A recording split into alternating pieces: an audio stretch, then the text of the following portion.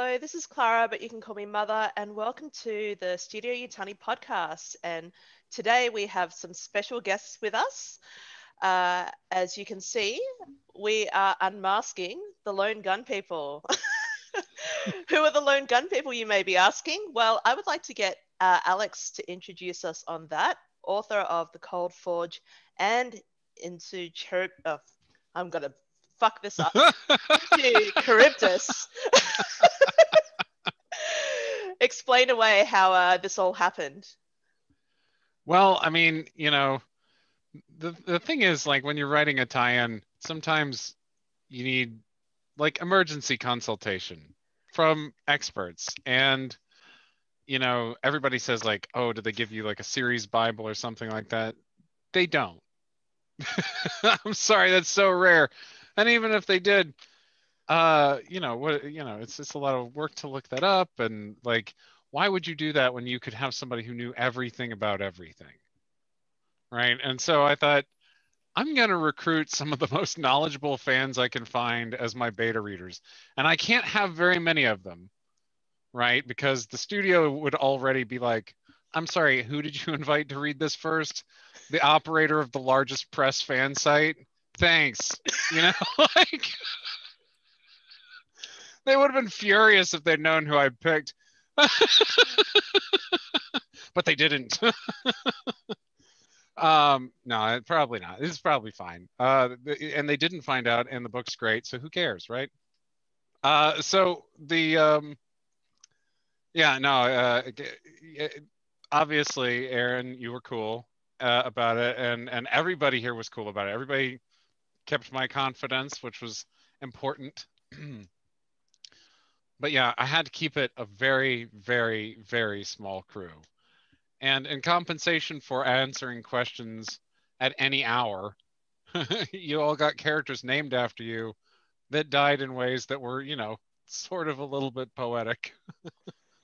Except for me, because I'm an AI and I Oh, never that's die. true. Yeah, you lived. You just lived.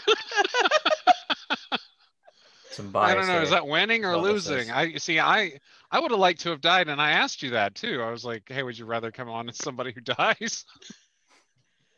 I just like the fact that I started all this shit, like the world.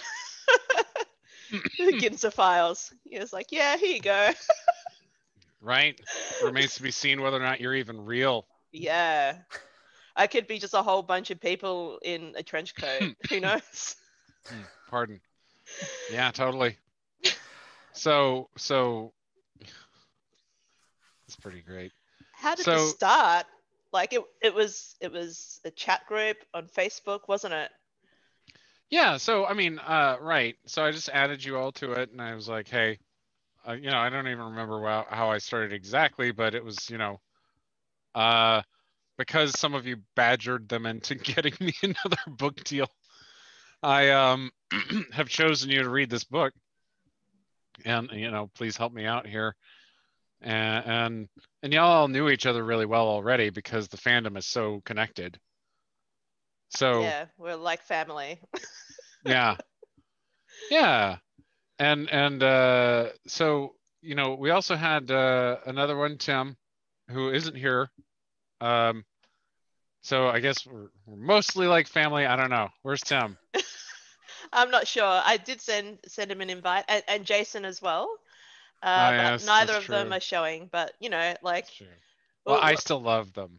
yes, we do too. I guess we are just me and Brad are representative of Aliens Gateway Station, I guess. There you go. Responsible for the meme campaign that annoyed the shit out of many people, probably including Titan Books. Oh yes, well, everyone. That was the point. Yeah, that was the point. Yeah, job well done. And it was the relentlessness that really got it. I think I said on Gateway earlier, if anything, they've just taught us that this stuff works. So that was a bad lesson to learn. I know. If they were trying to avoid it, that was a bad move. But I don't think they are. My editor's like, Alex, what's going on with the fan reactions? What are they saying about the book? Did they notice this thing? Did they, Since this is a spoilery episode, right? Yes. No? So Yes? everybody, this is going to be a spoiler-filled episode. If you have not read The Cold Forge, read it. If you haven't And read Into Charybdis. Charybdis, then you will be completely ruining it for yourself. Go listen to the audiobook, go read the book, analyze the shit out of it, put little stick-it notes in there, come back to this podcast and be amazed at how accurate you were.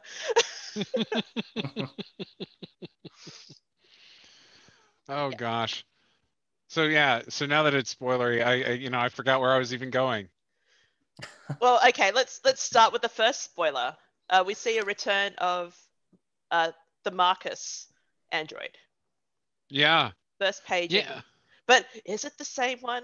I think it's cool that we don't really know, because he's kind of like glitchy and fucked up. Like, could it be the same one? Like, I know the answer, and I'm a bit, but I think. Well, I didn't envision it as the same one, but I was like, and so part of this thing, by the way, is I really do write books like for people, and so a lot of times if I can get kind of like, oh, I know that somebody would go crazy if I put something in, I'm like, well, I'm almost certainly going to put something in that I know is going to drive somebody nuts. I know how nuts you were for Marcus. God damn it. But I love it. And I was just like, oh yeah, well, I'm going to use this guy to push all the buttons. And sure enough, I see a bunch of other comments from other people like, oh, I love the synths in Alex White's book so much. And I'm like, I knew it. It's a demographic. Nailed it. I'm finding more and more of my people. It's great. Yeah, no. And I mean, I know how into, like, for example, the military systems everybody is. And so I'm really, I was really looking for everybody's reactions to that. I knew that, Brad was really interested in a lot of the biology. And so I wanted to kind of see if, if I could get him interested in some of the water stuff. I really like all the water consulting that you did, Brad. I really enjoyed talking to you about that. Thank you. And that was a lot of fun for me too. It was a very new and unique experience. That and the hydrogen sulfide, that was probably my favorite part of it. You used that to great effect in the story, I thought. So yeah, I remember talking to you about that early on. And as we were talking about it, I was just like, damn, this really would be a cool element to include in the story. And then when you actually did include it, I was like, oh, you used it well. So yeah. Well, no worries there. Yeah, I absolutely I really enjoy entertaining all of you, and so so that's as much fun of having beta readers as anything else, right? Is actually entertaining your beta readers. I feel like novelists should try and pick beta readers that they feel are often kind of representative of the people who are going to be reading, who are going to be, and find the people who, it's not necessarily about finding the largest market share or something like that. It's about finding the kind of people that you wish liked your books. And I like all of you, and you were also welcoming to me from the fandom. And I thought, if these are the fans that buy my books, that would be great. Aaron, you've been really quiet. I want to hear from you. What's spoilery wise? What's your favorite thing? Oh yeah. When you first introduced into the book. Well, I was sort of flicking back through the chat earlier, because I haven't had a chance to read the full finished thing yet. I say read because it's not out over here yet, and I haven't had my copy from Titan yet. So I've been listening to the audiobook. So I've not got all the way through it yet. So I don't know how far some of the suggestions made it. But reading back through like some of the notes and feedbacks we were sending, there were so many comments where I was like, oh damn, shit, Alex. Especially spoilers around Blue. Oh yeah. And when I actually cotton, well, no, I think when you were describing her to start with, and I was like, Giga's Alien 3 Alien? And then when I cottoned on to when I cottoned on to the fact that it was blue, I was like, holy fuck, what are you doing? This is amazing. So, yeah, in terms of, you saying, Alex, getting that reaction as your beta readers are reading it, yeah, you got your reactions. Oh yeah, yeah. No, there were certain chapters where I would have a little factoid in there about blue, and I'd just be like, okay, let's see what happens. Let's see if they pick it up. Let's see what they say, and I would get these like really excited reactions from all of you guys. And I mean, I really lived for that because I mean, it makes writing the book a lot more fun. Because it can be, it can be a bit of a drudge when you're like, I gotta rewrite this scene because it wasn't really working yesterday, and I really hated something about it, and then you get to readers who are just like, oh my god, I love what you're doing, or I like, I was really excited about this part. I really liked grabbing some unused pieces of Alien 3 and just being like, I'll just work them in. As a process, when you're actually doing these kind of things and sending it to beta readers, do you normally do it like you did it with us, where you send it a little bit at a time as you're working on it, and you're getting those reactions as you're writing, or would it be something that you go, here's a finished draft, have a read, let me know what you think, please? Was that different for you? I think this is the first time. I think this is probably the first time that I've done it in real time. I've done beta readers a lot before, but usually just on a finished draft. I mean, this one was kind of done on such a I finally had gotten to the point where I really knew the amount of speed I was going to have to muster to get through it, and so I knew that I couldn't bore you out so much if I was able to deliver in regular installments. So this is the first time I've really undertaken to do that. But yeah, I mean, it had a very specific outline ahead of time. I mean, I submitted like a 40-page synopsis. And it's funny because of the way the relationship worked with Titan. They were very strongly pursuing me after Cold Forge. And I because of the fan reaction, and I was initially quite hesitant because my schedule's super busy. I have another trilogy coming out with Orbit, but they were really into it, and I was so hesitant. And then I turned around and handed them like a 40-page synopsis. They were like, "Oh, okay, so I guess just write that then." It was great. The pitch process was good. I mean, I workshopped it a lot with Steve. I like to do that, where I kind of play to the editor's strengths and tastes, and try and really. Only the one this time. Was it only the one this time? Yeah, only one pitch. I just came in and I was like, this is what I want to do. And the thing is, especially with Blue, for example, when somebody had said, we want a sequel, I was like, a sequel? She seems kind of fucked at the end. I don't know. So to be fair, when we started the meme campaign, sequel was just a lot easier to say than a follow-up book. Right. But you turned it into a sequel anyway, which turned out awesome. So good job. Yeah, it was a nice surprise. I don't know whether Alex remembers, but in the private chat soon after the Cold Forge was released, Alex revealed that this is how I would, build on the story. And I'm like, oh yeah, I keep it a secret. That's cool. And then halfway through reading it, I was like, oh yeah, holy fuck, this is amazing. Yeah, I was blown out of the water, even though I kind of knew what was going to happen. I really wanted to. So one of the things that was really really difficult for me after the Cold Forge came out was the really complicated fan reaction to Blue, because I know that she makes some really terrible decisions and that she does some kind of questionable things, but at the same time, I'm wholly sympathetic to. I embezzled from an arms dealer to try and cure all genetic diseases. It's really hard to be, like, sure, you're mean, but And a little bit selfish. and a little bit selfish. I mean, and I love that it's thrown because she's dying. Like if she wasn't dying, I think people would be like, oh, well, that's okay then. Yeah. Yeah. Well, because you've got a dog in the fight, you just want to live, you selfish bitch.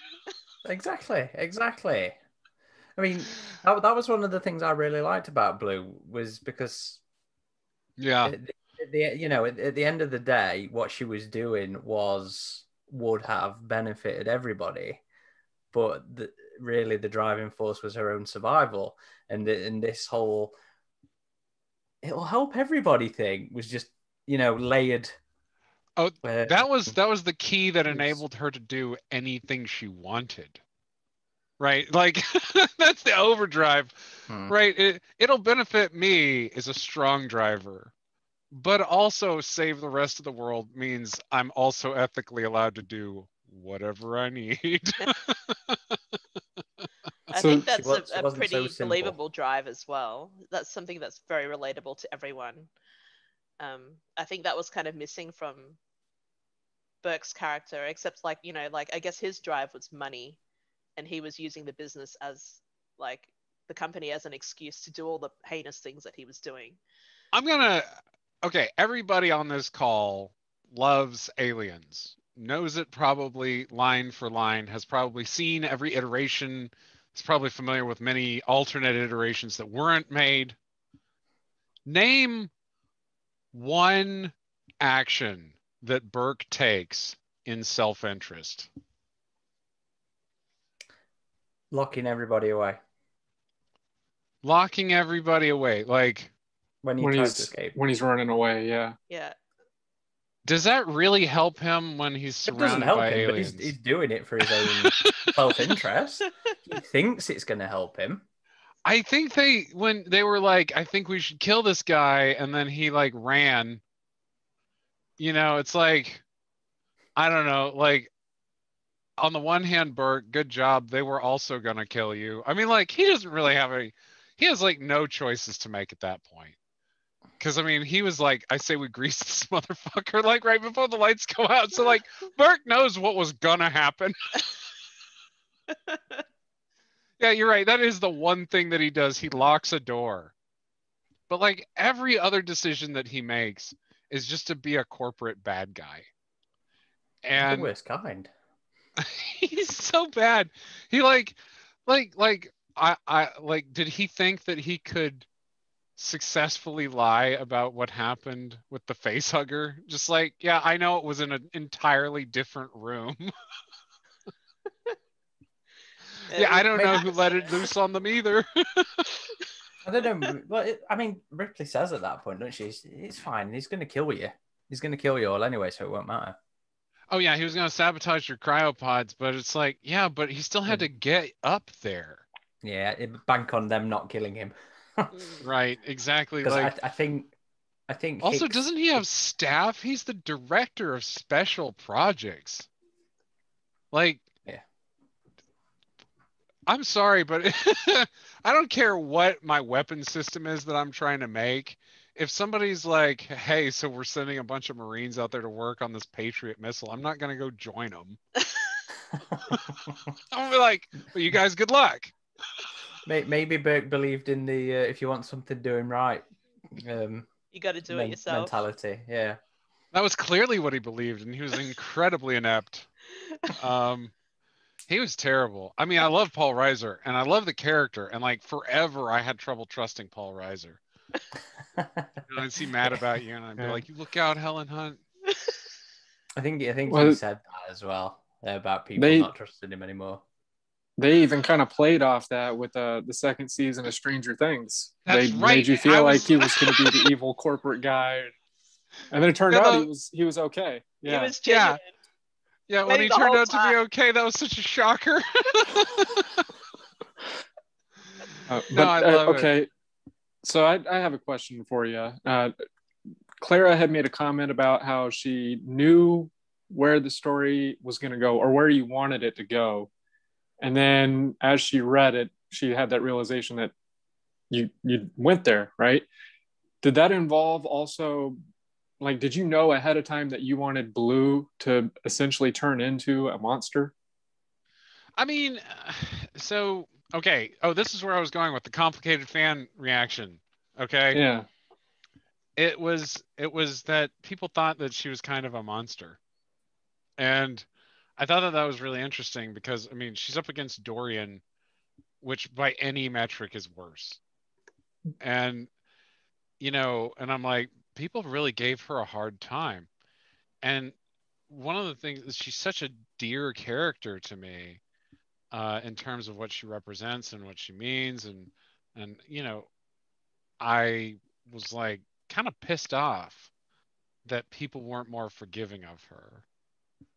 And so I kind of wanted to write a story where maybe she had to choose between her long-term goal and what she knew was right. And so because at any point she could have been like, I am the fuck out of here. This is great. Yeah. I mean, it was Right, like she was physically a monster, but she redeemed herself with her actions. That's the way it kind of played out in my mind. Right, exactly. And to kind of say, like, she had lost sight of her humanity in trying to find this thing, and she found her humanity long after her literal humanity was gone. There's always something and entertaining about the irony of things like that, so it works. yeah.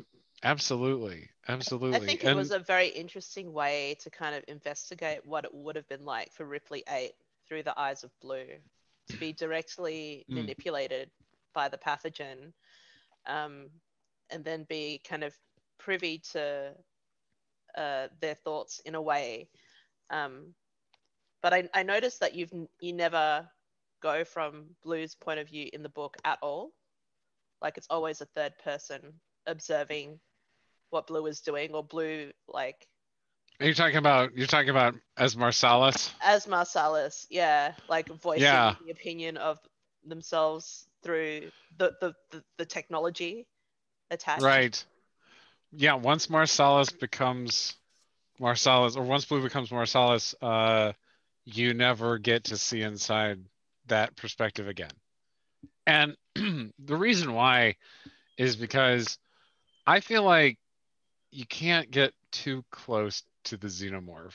Like, I feel like if you start, like, I don't like stories where it's like, and then we hardwired one's brain to do something cool and made it walk around, and we manipulated it with chemicals, or we, like, it's like the closer you get to dissecting them, the less mystical they become.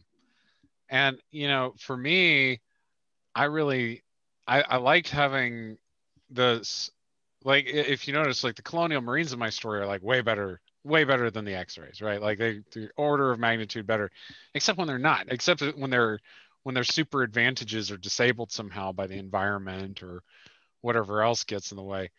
And then all of a sudden it's like, oh, you just got run over. These things are they have to be magical to me. And in order for that to work, like, I can't be looking through their eyeballs. I mean, Alien 3, I think, did a good job with the first person perspective, for example. But in Covenant, when it came in with that weird saran wrap filter, I was like, what is this shit? I don't want to look through its eyeballs. I liked being afraid of it and wondering how it saw. As an author, I was like, well, I guess it sees in the visible light spectrum. Check, check. And it's not very good at looking at stuff. Also true. Yeah. I've seen a lot of fan feedback where they don't like the way the Marines are being portrayed in this story. Like, they're like, I don't like that they're the bad guys. Oh, no. Oh, I loved that. Well, what do you say about that? Well, I knew that was going to be potentially true. I didn't know that you It were was seeing one- a it was- lot of fan feedback. Okay, about 3 of them. So Oh. one person said, I don't like the way that they're being portrayed as bad guys. Another person said, yes, I agree with that. And the other person was like, totally. And that's like 3. Or with the sensationalism. Yeah, I haven't seen any of that sort of feedback yet, but honestly, I liked that aspect of it. You know, they came in, you were expecting them to be the heroes, and then they weren't, and that threw us for a loop. And I thought that was good. Yeah, Well, especially when and the CEO turns out to be such a raging. This is as Dorian in terms of Mhm. the reaction Worse. to Much worse. Yeah. She is a fucking nutbag, but she's a midget and I love it. She has so many good lines. Oh my god, Duncan. She is so easy to write. She just wrote herself. You know, the thing is though, like, you know, I might not look it, but I've got plenty of soldier friends. I've been in the industry with them for a long time. You know, I've done things on their behalf, and I think that I have enjoyed my relationship with my military people. I believe strongly that a strong military is important. And I think that national defense is an incredibly heroic act. While I was writing this book, 2 different war criminals were pardoned by President Trump after being proven guilty. So I don't know what you want me to do. You dishonor the military. I think that that's bullshit. And I think that to some extent, you know, we should write about why that shouldn't happen. And so I don't like the way the colonial Marines are being portrayed in that either. It'd be cool if our Marines didn't act like that sometimes. Ooh, shots fired. Whoa, whoa, whoa, no, not at the Marines. No. Just at war criminals. I am just talking about convicted war criminals. I like the military. Cool. Well, I thought you did a fair job of also having some of those Marines turn out to be good people. They were just in the wrong squad, right? Yeah, some of them are based on real soldiers that I actually know who have the training to respond in those situations. And I consulted with them and said, how would you handle this? If you don't like the way that the colonial Marines are being portrayed, recognize that Duncan is not being a colonial Marine when she is being a war criminal. And the colonial Marine in the story is fucking Becker and Garcia. You know, like, those are the colonial Marines in the story. Ames, Hanson. Oh, do those sound like familiar names? Those are traitors. Famous American traitors. I think there's definitely lots of layers that maybe some readers haven't delved into because, like, I don't want to say that. I mean, maybe I'm sure they've got their reasons for feeling the way they do. Oh yeah, well, up to now, we've always had the portrayal, especially in Aliens, that, you know, they're just like foolhardy, they're just doing a job, they're coming in to like save people, and we know from experience in real life, I guess as well, that things aren't black and white, especially in the world of Alien, and especially in your particular brand of Alien, that things are all shades of grey. You know, from Dorian here's to what Blue. I want to. Sorry. No, from Dorian to Blue, we should know that your perception of like how characters will act in situations and stuff like that doesn't necessarily deem them as good people or bad people. Well, I'll say that if you just like somebody, they're not a very good character. I don't care.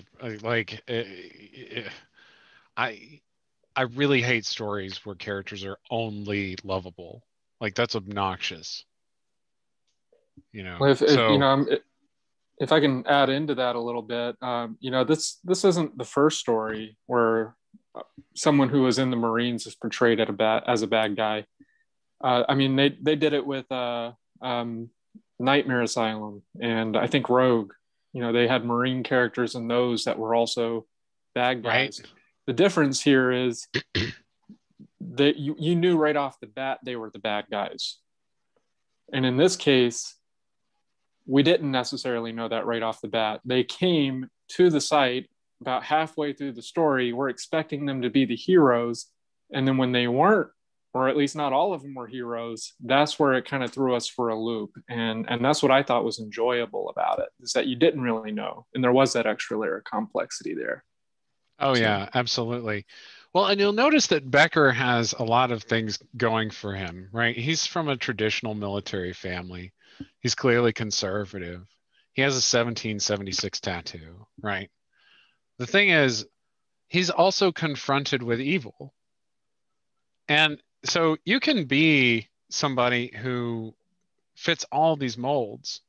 The question is, what do you do when you're confronted with evil, right? When you know for a fact that somebody's murdering civilians, you know, and the answer to that should be that you rescue the civilians and you do your job, right? But that Duncan is like co-opting his language, you know, his patriotism, and they do stuff like that. That is a thing to watch out for, right? Anyway, A bit of radicalization. exactly. There's a lot going on in there. I mean, Duncan does things that are straight up racist, you know. So does Mary, actually. Yeah, I was gonna say, like, I was like listening to her, and like the way you painted her character, you know, she's well-meaning. She grew up in the South, but like racism is kind of raised up and built into her. It's really hard for her to kind of let go of that language and learn new things, because she's an old dog. She's like, well, I don't give a fuck. Like, I'm just talking. If you get offended, that's your own fault. Right. And it's funny because, you know, you get Marcus, who sacrifices himself for her, you know, her and all of them, right, at the beginning of the book. And in a lot of ways, he kind of sacrifices himself to Shai's memory, honestly. Yeah. But he, you know, he sacrifices himself, and you know, he's been basically her bodyguard this entire time and all this other stuff. And when she meets an emancipated synthetic at the end, she's just like, we have to get out of here. You know, like, that thing could do anything, and it's like, what's wrong? And it's like, it's allowed to do anything. Does it do anything? No. But it could. That it could. It's a callback to David being released from slavery with Wayland. Right. Oh, I love where I left the universe. I just couldn't believe they let me get away with it. I was like, any minute now they're going to tell me to stop. I just like that he's in a ship out there floating, and until another author decides to pick up the character, anything could happen. Anything. Yes. Father over there has a number of samples of this transmogrification goo. The source corpse. You know, you don't think that that's going to go to waste, do you? I like how it ended with Rook as kind of like a space jockey, like, but an android version. That was really cool. Like, I was like, wow, this is awesome. Really, really wanted to have that callback in there. I really wanted to. There are a lot of times when I'm trying to like make a reference to some visual that you've already seen. You know, for example, the island. Brad, you were the one that pointed out the name of the island when I was like, what's the island that I'm thinking of with the Island of the Dead. Island of the Dead. Yeah, you came in hot on that one. I remember. Oh yeah, Buckland's Isle of the Dead. I get you. And then Geiger remade it with his aesthetic, and it's a painting that's been remade like a dozen times by different artists over the years. Right, it's like a thing. Yeah. And so obviously I was like, wait, it's called Isle of the Dead? This is great. You know, just like, I'm just gonna put it right in the book.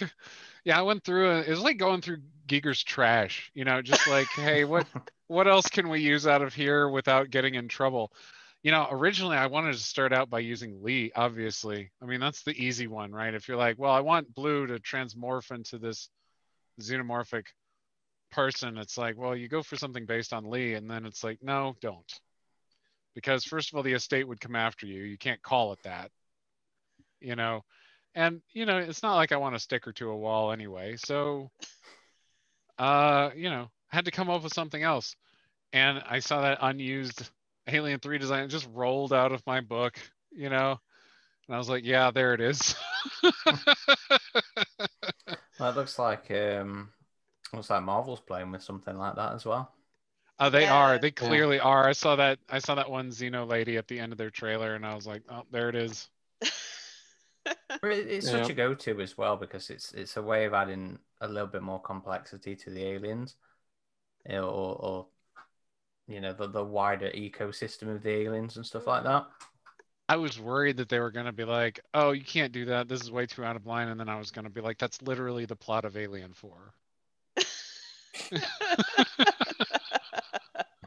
Like, you leave me alone. At least I didn't say that I could genetically clone a queen out of her.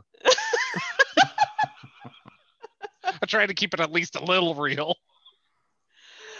That was. I really enjoyed the flashbacks of how Marsalis or Blue was able to corrupt Rook. Yeah, it changed. You noticed between the version you read and the publication version. Yeah, and I was like, oh, I like the changes. They're good. I was thinking, like, if it's that easy to corrupt an android, then like there could be many different androids out there that are corrupted. Like Bishop could have been corrupted in the same way. Mm-hmm. It's interesting. So I haven't gotten to this part in my copy of the book yet. How has it changed from the draft we read? Okay, so originally, she got a sample of Plagiaris praepotens and she put it in the coffee filter, right? Mm-hmm. And that was cool because, I mean, it is an extremophilic bacterium, so like throwing it in there with a bunch of coffee would be kind of neat, actually.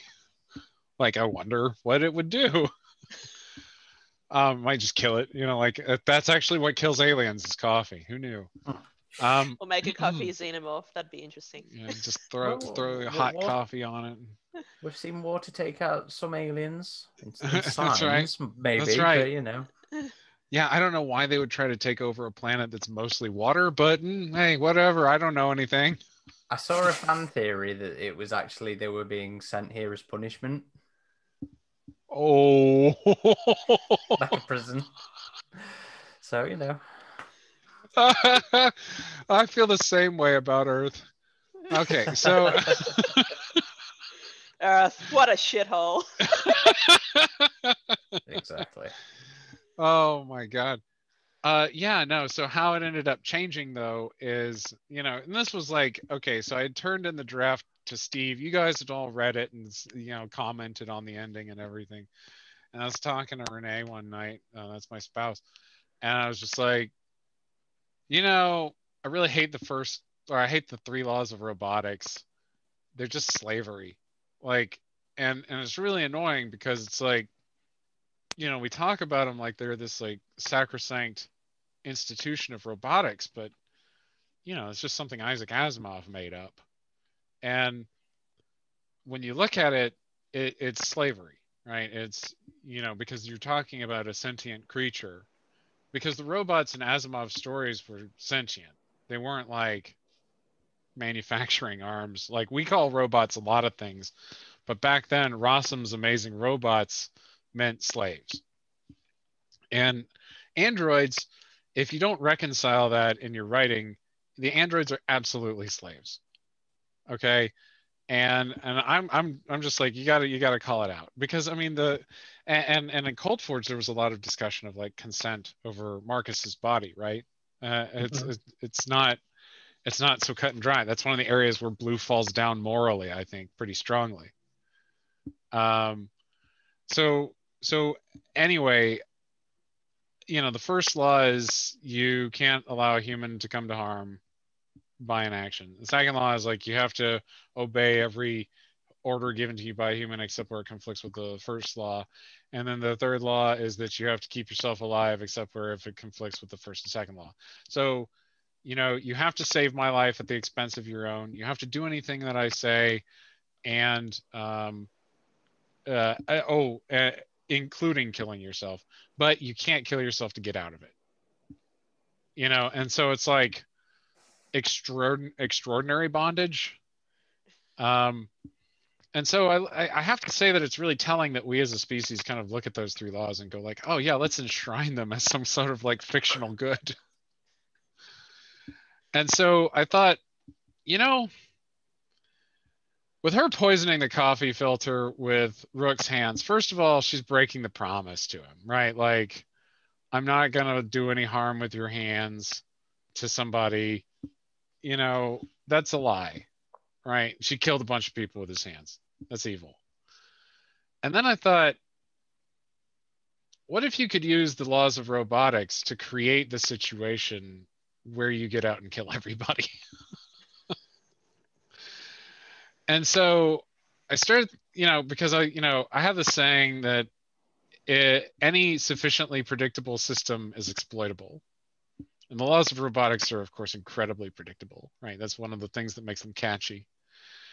And so I thought, if she's transforming somehow, if she's becoming an evil murder beast, the android can't stop her from doing that. She's not harming anyone else while transforming. But everybody else would have to sit there and watch because they couldn't harm her either. For as long as she's human, Rook would have to protect her. And so that's what she does, is I set up a situation where she injects herself with the virus using Rook's hands. She injects her machinery with the pathogen. Sorry, not virus. Pathogen. And it starts going into her machine, and then she gives up control of Rook back to Rook. And then her bosses get an alarm that something's bad's happening, so they run in, they try to stop it. They want to like kill her and unplug her.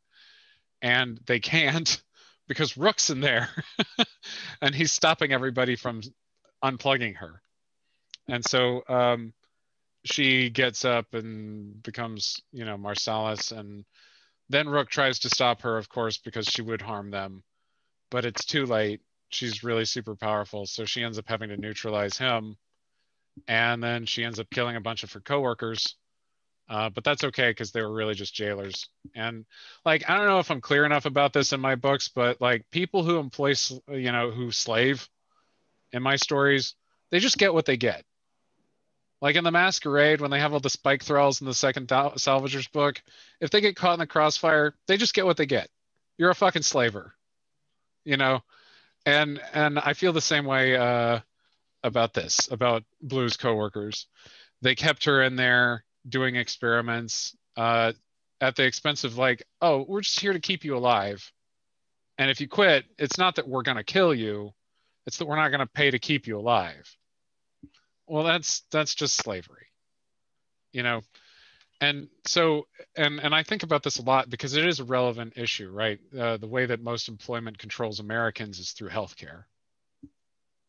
And people from overseas, they rarely understand what we're talking about when I'm like, oh yeah, I can't quit my job or else I'll be down, you know, over $100,000 a year. You know, people don't understand that. Now, not suggesting that my job even compares to slavery, but that is to say that the laws of robotics are really terrible, and I wanted to come after them. So I did. So that's what happens. I was wondering about Noah. So he's very stereotypical. Just about every single guy I've ever met. Some people disliked the introduction of his character because it paints the scene as very, I'll use their words, SJW. So the first couple of pages of the book, having it observed from Shai's point of view, and Mary trying to protect her and everyone trying to do the right thing. Noah comes off as like, you know, the like we're trying to make fun of a kind of gross type of person. Yeah. What do you say about his inclusion in the story and the way he kind of tries to swan in and take credit for all of Shai's work and then muscle her out of her own job? Oh my God. Man, first of all, I just like, if you don't know that this sort of thing happens, you have never managed or been sympathetic to your female colleagues. Okay? Like, if I had a workplace where I woke up in my skivvies, I guarantee you there are going to be problems. And if you don't see it in your workplace, it's because you don't want to. Okay? Sexual harassment exists like, whoa. Okay? It is a real problem. And it would be intensified if we all woke up in our fucking underwear. Okay? So, like, you know, that's one of the things that I think is interesting about Aliens or Alien is that it says, you know, in the initial manuscript, it's like, oh, the crew could be any gender. And I'm like, sort of. But it does change the story a bit. You know, if you know a woman, she's probably been through some kind of experience similar to what Shai's been through. You know, and in Shai's case, it's not even like active sexual harassment in a way that could even be claimed or caught. Right? It's just the way that she's perceiving it. And so, like, what he's doing is even legal. So, like, it'll be okay, guys. You'll live. Don't act like that. It's a cautionary tale. Just don't be Noah. That's why he dies. It's fine. I like the way he dies too. I saw a GIF the other day of someone dying like that in a horror movie, and I'm like, oh. I didn't know I'd ripped off a horror movie, but sure. It's interesting. I didn't want to tag you because I know how you feel about people tagging you in gore, so I left it. Funny. Yeah, no, I was writing that sentence and I was like, and then he falls, but he catches. And then I was like, by the skin of his back. And then I was like, oh, yep, there it is. Oh, man. Yeah. Well, I am sad that some people didn't enjoy the book. I don't know what to say to them. It's all right. They've spent the money. We've got them now. Brad. I've been seeing I've been seeing a lot of positive feedback from people so far. Yeah. And you know, one person I spoke to in particular, I expected him to react to Shai's death the same way that I did, but he didn't. He actually was more broken up about Blue dying than he was Shai. So I thought was interesting. But now that I've brought it up, Shai, I'm still heartbroken. I really liked that character, and that caught me off guard. And, you know, and that's funny because all the people who are mad about the SJW stuff can be like, well, she died. And then That's has true. been replaced by a guy as a main character. Oh, I know. Yeah. See, what's wrong, guys? Aren't you getting what you wanted? Yeah, no. Yeah, no, she's definitely set up to deceive you. I mean, like, she's a huge deception, and I was so excited to do that. She was the whole crux of the book. I was like, I'd always wanted to kill off a main character halfway through the book and see if I could get the audience to the end, just to be like, haha, you know, like this wasn't the main character all along. Because this is one of the things that really bothers me about writing horror, and especially like writing an alien, because there's such a formula to kind of like one or two people get out. Like we always know, like one or two people make it, right? I thought Becca was going to make it. I did too. And then you tricked us again. I was about to say that. You did it to us twice. First with Shai and then with Becker. It's like, oh. That's right. It works as well because Aliens is such a female-driven franchise. So to then take out, you know, the female main character, you don't. And then you're back up Colonial Marine. Yeah, it broke the formula. And again, the guy I was talking to earlier, that's what he mentioned specifically that he enjoyed about all that was that it didn't follow the expected formula. And I thought that was the best part of this book, was that it didn't follow those formulas, and it did the unexpected. So that was definitely my favorite part. That was something I always really liked about the Cold Forge as well. You read the back of it and it sounds like Rogue, and then you get into it, and the setup, the typical setup is there, but then it just flips everything around anyway. So you've got this false sense of security of knowing where the story's going. Oh no. Uh-oh. Oh no. I had a false sense of security knowing where that sentence was going. I thought that was me at first that lost power or something. Okay. I hope Corporal Hicks comes back to us so we can find out the rest of that sentence. Yeah. Brad, what you were saying about having the hard science in the book, I've heard feedback from some people who read the Cold Forge that they didn't like the addition of hard science, and some people have said that the same about Covenant, how it really it takes you out of the world because you have to think. Did you feel that was the case with Into Charybdis? So I might be a bad person to ask that question, because when I see scientific inaccuracies, it takes me out of the movie and I can't stop thinking about it. And to give you a really good example of that, with Alien Covenant, in like the first 10 minutes of the movie, they're having a disaster on the ship because of a neutrino burst. And I just had that total facepalm moment, and it took me out of the movie, and I struggled with the rest of the movie after that. So for me, I really appreciate it when the science is there and it makes sense. And what I liked about the Cold Forge was that not only was the science there and it made sense, but you had a way with the engineering of the facility, right? Like one of the things that I totally see happening in somebody, a clever engineer designing a space station this way, is you got these pins where the aliens are being kept. And then when they want to, neutralize that alien because it's trying to escape or something, they just open up the heat shader and let the sun bake it out and kill it. And I'm like, why wouldn't somebody do that? It's a zero, it uses like virtually no power to do that. You don't have to have some complex system in there to neutralize a potential threat. You're just using the sun that's right next door.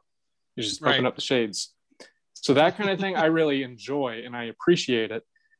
And I was happy to see that you continued that with Into Charybdis, and I really appreciated that. I liked it. It kept me in the story. It kept me engaged. It didn't take me out of it. That's my opinion. It made me scared about gases. I can tell you that much. You should be. You should be. I've been in so many industrial situations. I have hydrofluoric acid training. Yeah. You should be scared of gases.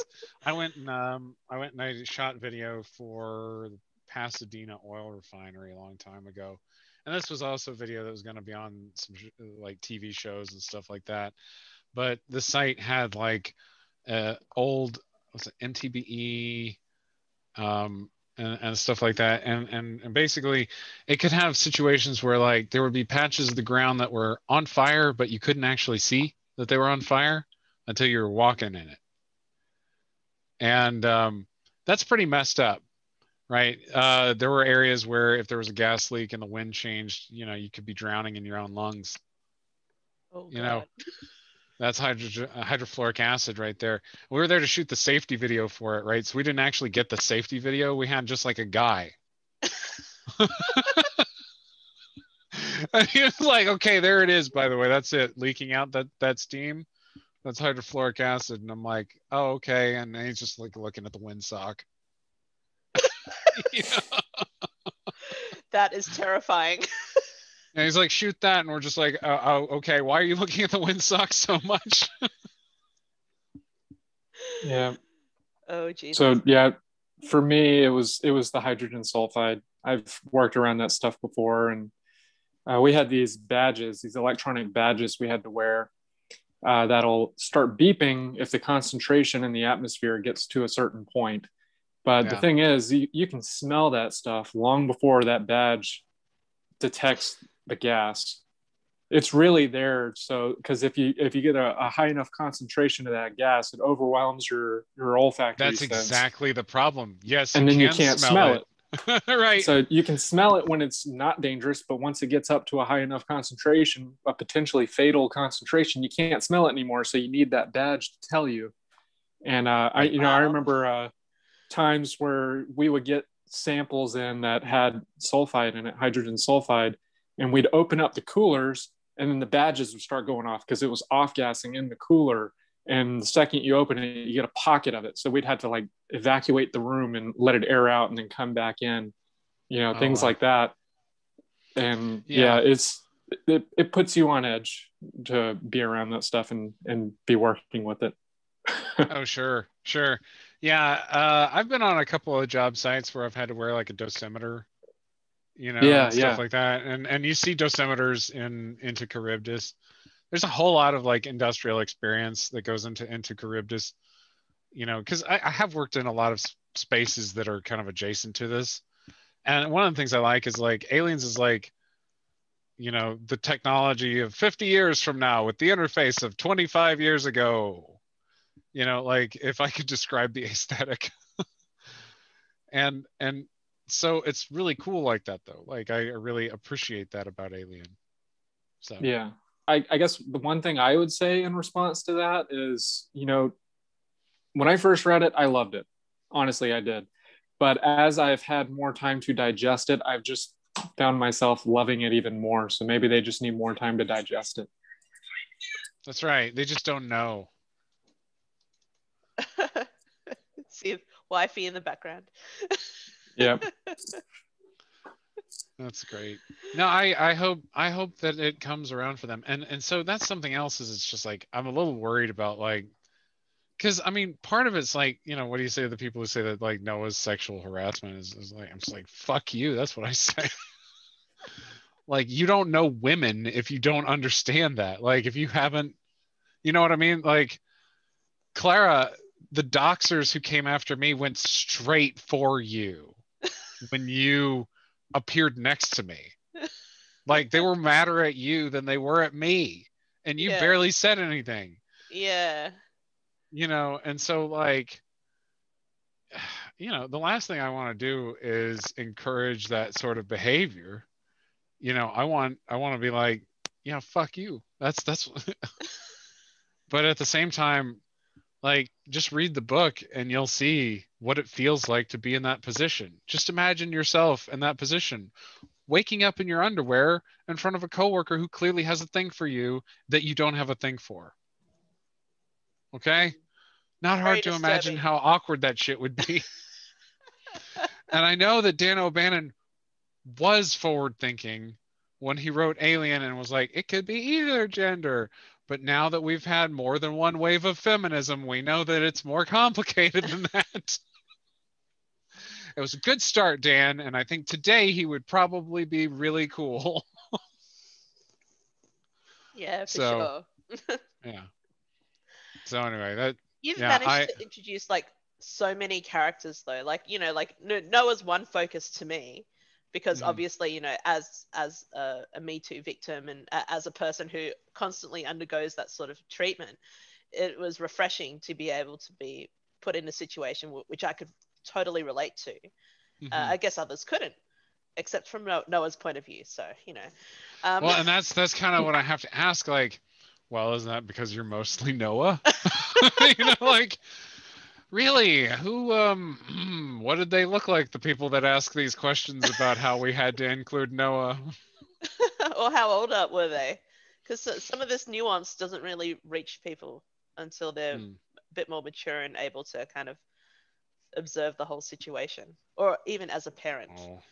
I don't know about that. I've met some really immature old people. I don't know. Like our Prime Minister in Australia wasn't able to sympathize with a rape victim until someone said, well, what if it happened to your daughters? And he was like, oh. I know. Anyway. And that's because he, generally speaking, doesn't view women as like human people. Yeah. But then this time, it's a special exception, and he understands. We're getting off topic though. Yeah. But okay, so what you've done to or what I would say that the Nostromo, because like the gardenia is the Nostromo, Mm-hmm. making it look like the South. Also, like putting bacon and eggs on a starship. I thought that was something that would be rare and hard to find, and everyone would just be eating goop. Yeah, well, first of all, what makes you think that the bacon and eggs that they're referring to are the same bacon and eggs that we would have? So they're Like 3D the green printed milk from bacon. it's like the green milk from Star Wars, except with bacon and Maybe eggs. totally The green eggs and stochastic ham. printing. No, I imagine that there's probably, I mean, like, I'm sure you can get some sort of industrial farm alternative. I mean, it's not hard to imagine. I mean, like the ships that they're talking about here, the scale that Nostromo and Cygnus are on, it's just like, oh my God, that's one thing dragging around another city, like. So I mean, yeah, cramming a couple of bacon and eggs. I don't know. That doesn't seem that hard, you know. Or the chintzy screens. Oh yeah, the chintzy screens though. And the herbal diffusers. Like I can really imagine myself in the space. But I have to be on a rocking chair. If I designed that set, I would be like, it's exactly the Nostromo with a bunch of tacky shit all over it. Like, That's pretty much how I've envisioned it, if I'm being honest. yeah, I even went and I was looking at the Aliens Blueprint book, and I was looking at Nostromo blueprints for orienteering myself. So like, I didn't even try. Because I mean, like, I like the Nostromo class of ship. I like kind of what it represents, and at the same time, I was like, but it seems like it's useful for more than just towing around a huge refinery, right? So yeah, I felt like that would be a really kind of ideal one, and also because it takes place in 2184, that's an old ship at that point. That's not a new one. So. That's true. Because it's from like the 30s, right? Yeah. Yeah. Also, I was thinking that here we go. Aaron's back. Corporal. Oh wow, there he is. Hey. My apologies. Hello.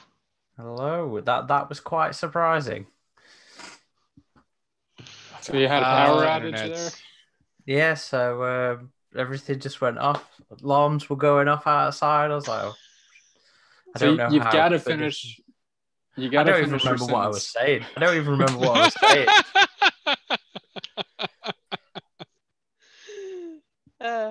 I know I was talking about subverting expectations, or had I moved on from that? Oh, we were talking about how it changed the formula. Wasn't that a bit before? Wasn't that in terms of the female character Shy dying? Yeah. Yeah. I don't fucking remember now where I was going. Old man Percival. Yeah. It is late as well. Don't forget that. I'm not running on all That's cylinders right. at the minute. One of the things that I will say is that whenever I'm writing these things, I always kind of have to go like, okay, you've already seen the movies, you've already read the comics. If you're buying the books, like, you must be a super fan. Like, you know what I mean? There's this assumption that, like, you're not going to buy the books and be like, what is this alien stuff? See, that is why I have a huge problem with editorial forcing authors to catch the readers up with stuff they probably already know. Right. I think that if you're going to do that, you have to, well, I think that you do have to do some of that. But the way that you do it is that you have to like hide it in other things that are way more interesting. so that you can kind of be like, kind of like, we all know that, but like that was, you put it in a really interesting light, right? And so like, if I believe that you've seen Alien and Aliens and Alien 3 a million times, I'm going to want to do things that are like those things, that lead you to start thinking in those patterns and directions, so that I can begin to manipulate you, right? Like, And we know how much you love doing that. right. Any predictable system is exploitable. If I can get you into a set of predictable thought patterns and say like, oh, this is like Aliens, you'll go, oh yeah, this is like Aliens. And I'm like, what if the colonial marines were committing war crimes? How would you feel? Or like thinking that the strong female character was going to be the hero that survives at the end, and then that turns out not to happen. Oh yeah, she's also kind of a white savior as well. Yeah. Yeah, I suppose, yeah. How did Steve react to that? When I first pitched the idea, both my agent and my editor were like, I mean, like, how are you, what do you mean you're going to kill the main character halfway through? And I was like, yeah, but I'm going to have a bunch of characters, right? So that it looks like, so it's really hard to predict. And then they were saying like, oh, it's going to be too jumbled. If you have too many characters, too many perspective characters, it's going to be so jumbled that the readers won't be able to handle it. And so what I did was I was like, okay, well, if you look at any one perspective character, they're present for 1/3 of the book. Okay, so in total, so Kamran, he gets a third. The only ones who like don't get a full third are like Duncan. Yeah, that's it, just Duncan. So all of them are really kind of organized to overlap and give you lots of time to really get to know the character. And I focus really heavily on strong characterization in those scenes to make sure that everything's like as differentiated as possible. And to, in part to accomplish that, I didn't go after a whole lot of like characterization on some of the colonial marines. Like you got to know, excuse me, like I guess one or two, but not really a whole lot. I mean, but I wanted to make it clear, though, that most of them are good. I think most of the Midnighters probably who landed were decent folks. You don't have to control much of a platoon to do bad things. If you have the captain and both sergeants, you don't need a lot more. So I suppose it's intimidating as well to stand up to that level of authority figure as well. Oh yeah, well, if they tell you just like, hey, orders are you go over there and don't look at me. Like, oh well, I guess that's what I'm doing. And you'll notice that Duncan is looking for recruits, right? With Becker. She recruits Becker into the conspiracy. And she approaches him very slowly. She's really methodical about it. And she does things to throw him off his game when he's talking to her about it, to get him to agree, to get him to sign on. Because one thing that's important to recognize is that once people have signed on to do something bad, they follow through. People are more interested in their own momentum emotionally, mentally, than they are in doing the right thing most times. That's one of the reasons why when people commit themselves to an awful cause, you can expect them to double down the more awful a cause becomes. It's why any Babylon 5 fans? Oh, I was a Deep Space Nine fan. It was like on at the same time, so like. Okay, well, for those listening then that might be, it's why Malari's so interested in Babylon 5. But I guess that means nothing to you guys. Anyway, people out there will know. People out there will know. I'm so proud of you people out there. Yeah, sorry, not a Babylon 5 fan. I feel bad. We're the bad nerds here, okay? Don't apologize, Aaron. We're the bad nerds here. We all know it. So, but yeah, I mean, that insidiousness of slow recruitment, I mean, it can and does happen. And I mean, and it's not just for war crimes. It's for all kinds of things that you don't think you should do. Anytime injustice flourishes, it's done it through slow recruitment. Okay. And so Duncan doesn't just represent, an active threat to the honor of our military. Duncan also represents the kinds of choices that you're offered every single day. So, one of the things that is really difficult to like really kind of wrap your head around is, okay, that thing that you love, it may be made by terrible means, right? If your appliances are made through prison labor and those people are forced to work on them, are you paying slavers? The chocolates that you eat in most industrialized countries, they don't come from fair trade. And that means also child endangerment, that kind of thing, right? These are constant problems that are in our reality all the time, and the question is, what do you do when you're confronted with them? And it's interesting because I think that there's a real language of helplessness that we kind of try to ascribe to ourselves, and we like to be part of the order. And what Becker goes through is he has to kind of decide if he's part of the order, right, or if he's going to buck the system, and whether or not it's really worth it. And it's for people he doesn't even know, and it's for people he doesn't even like. Where does his honor start? And it's interesting because he doesn't like live through the experience, and he doesn't get all the medals that he kind of like, that's what he signed up for. He signed up for glory, right? And he gets none of it. Right. He's talking about his relatives the whole time in his head. He's like, my mom, the brigadier general, would have said this, kind of, oh, that's medal pinning language. Oh, kind of, yeah, you're absolutely right. He's really motivated by career military, and he's motivated by, he thinks he's going to be like James Bond, right? Like when she's like, I want you to do something that's maybe against the rules for me, right? He's thinking that means some secret agent shit. Right, we're gonna go somewhere cool, and we're gonna break into somewhere, right? He's not thinking genocide, but people can get you to agree to things that are beyond what you'd expected, and you need to know. Sometimes it's a toxic relationship, right? Sometimes it's, oh, we all agree that so and so needs to be thrown out of the family, or we all, it could be any number of things. And when you've agreed to those things, you need to ask yourself, like, where is my oath really?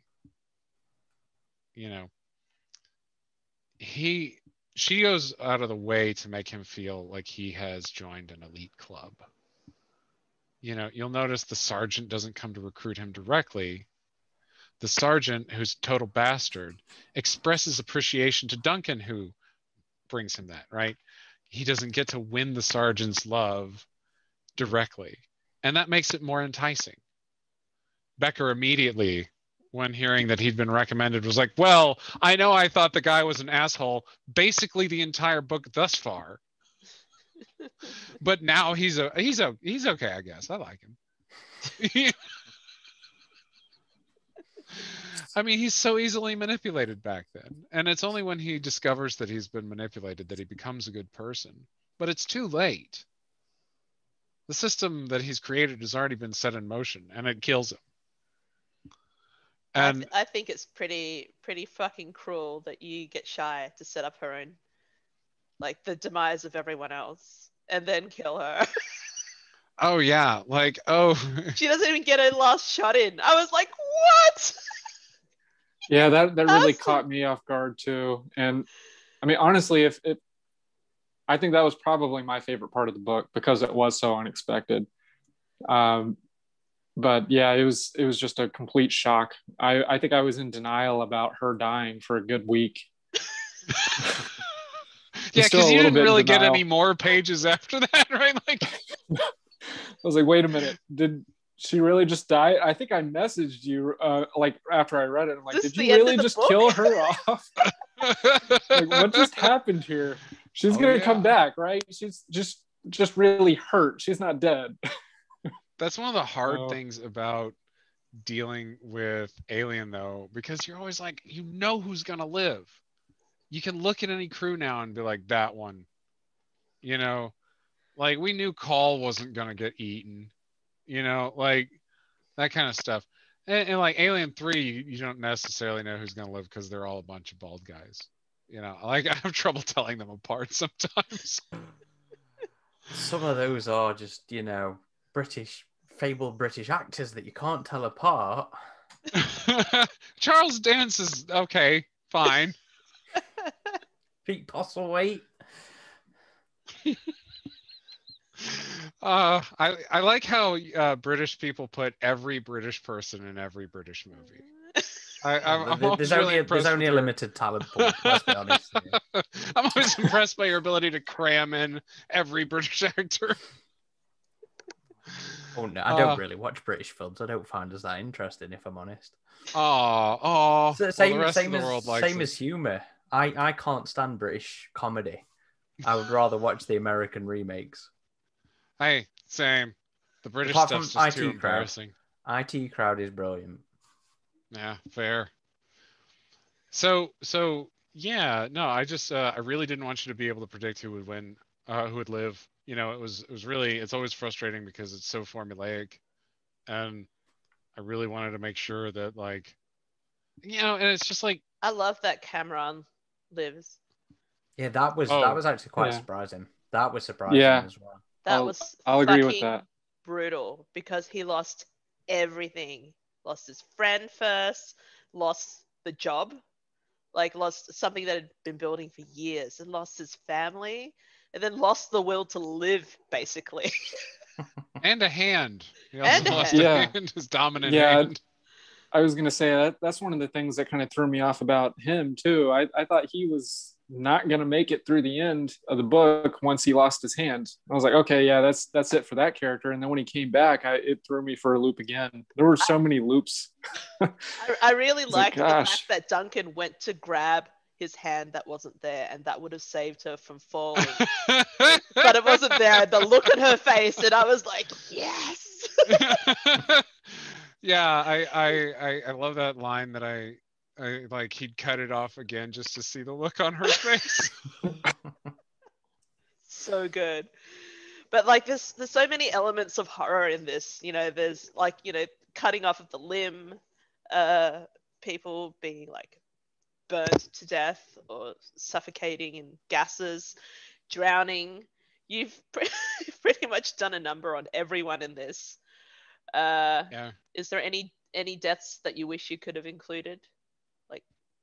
If you could rewrite any of the deaths, would you do it in any other way? Oh, I mean, the book's brand new. Would Brad live? No. Brad, you got one of the best ones. I made sure that both halves went into water. Right, I was really explicit about that. No, I was happy with that. That was cool. I was really torn up about Percival's death, actually. It was pretty drawn out from what I remember. Yeah, what was that like seeing First of all, did you when your names got onto the page, were you just like, wow, I'm getting a lot more screen time than I was expecting? Yeah, I mean, I'm never really sure how that kind of stuff's going to go down. So it's always cool, it was really sweet to see. And then I think I said something about you. What was it? It was in my bloody notes. I was looking earlier. Some sort of justice towards me for something, and I can't remember what it was. But no, it was cool to see us die, because how often do you see that?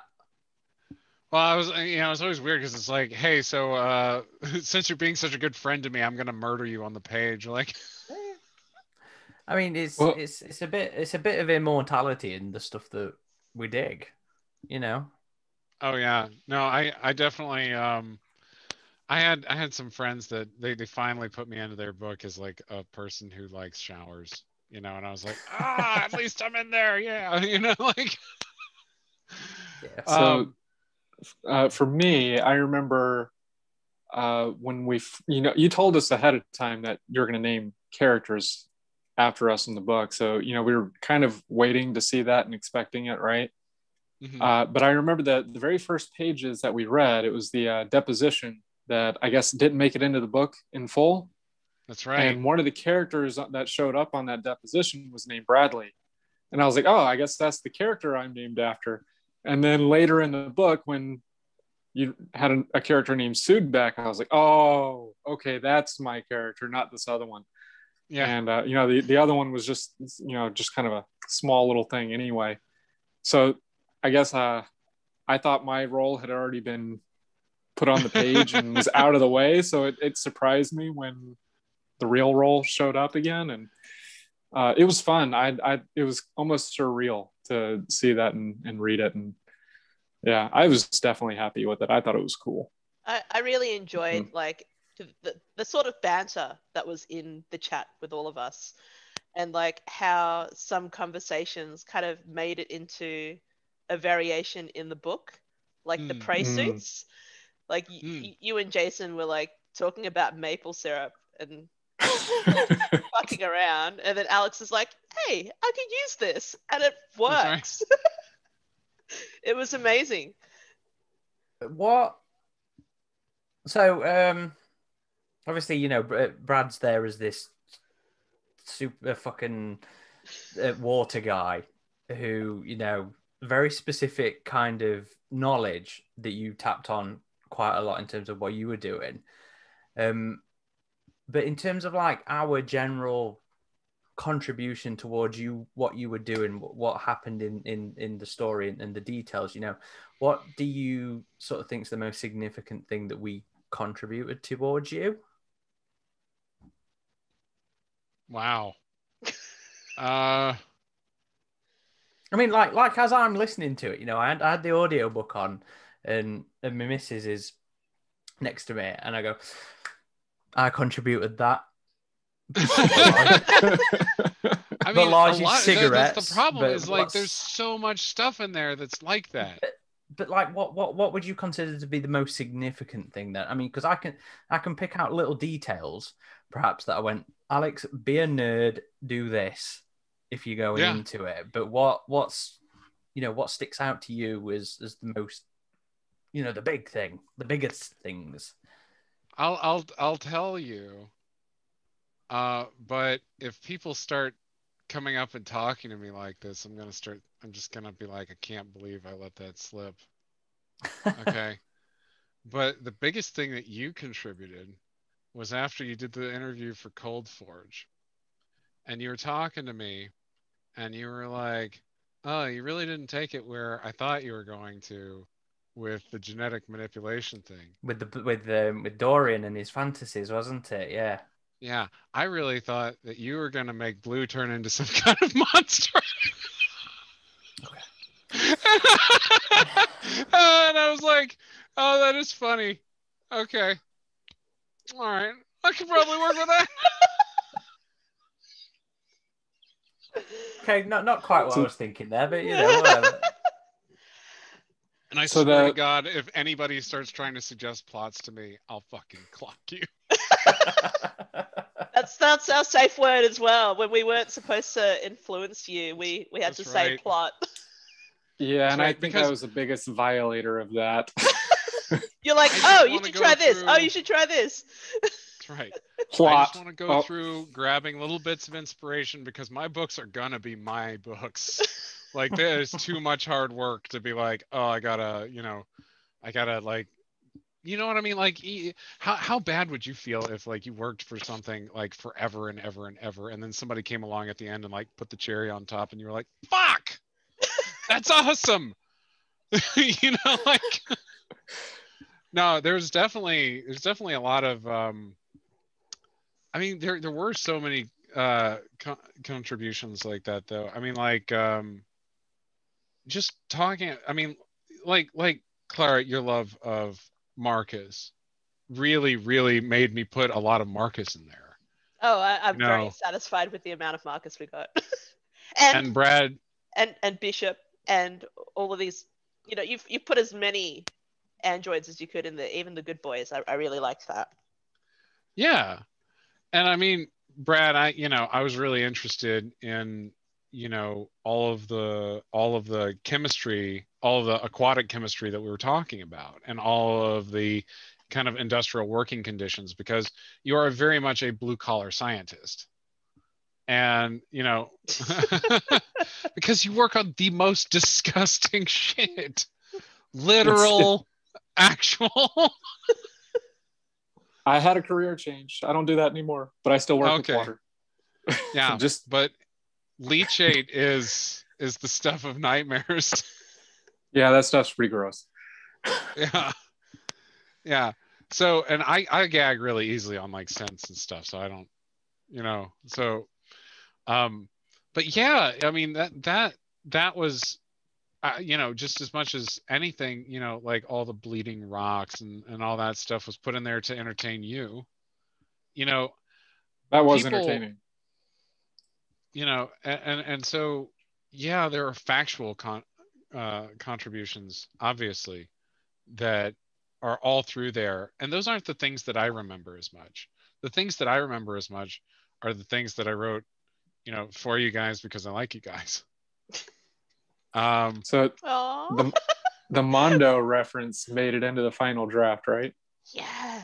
Oh, did it? I mean, it was there when last I checked, but then so was all my, metric system. So That was the propaganda. I think copy. it is. Yeah. Yeah. I saw like 9 feet on something, and I was like, is that? Anyway. I really liked how Marsalis picked up the machine gun. It's just kind of sad that she didn't have a cigar to toke on. I think she should have like pulled one off Noah's dead body, like out of his mouth, and like. Was that what that was supposed to be? Was a reference to that old comic with the alien with the gun and the cigar? What was that? Stronghold? Brad. I was going to say, don't you dare forget who that guy was and what that comic was. I've read it. It's been a while. Oh God. Yes, there you go. Yeah. Have you forced Drew to read that passage yet? Huh? Drew hates Jerry, so I like to tell him how wrong he is about hating Jerry. I've been subcontracted to read on his behalf, so. So you can just be like, it's a bunch of Jerry references up in here. I'll highlight nonstop. them. I'll highlight them and just send them in chat with a bunch of supporting pictures. Just be like, this is trash. This whole book is trash. I like in the book, I like that no matter what happens to Blue Marsalis, she's anchored to technology. So first, there's the machines breathing for them, and then there's Marcus being a body for them, and then there is the translator box, right, stuck to the head of Blue or Marsalis to translate everything. No matter what, there's this constant dependence on technology. Was that intentional? Oh, absolutely. I mean, a lot of people are dependent on assistive tech all the time, and she has a hard time. And these devices are great.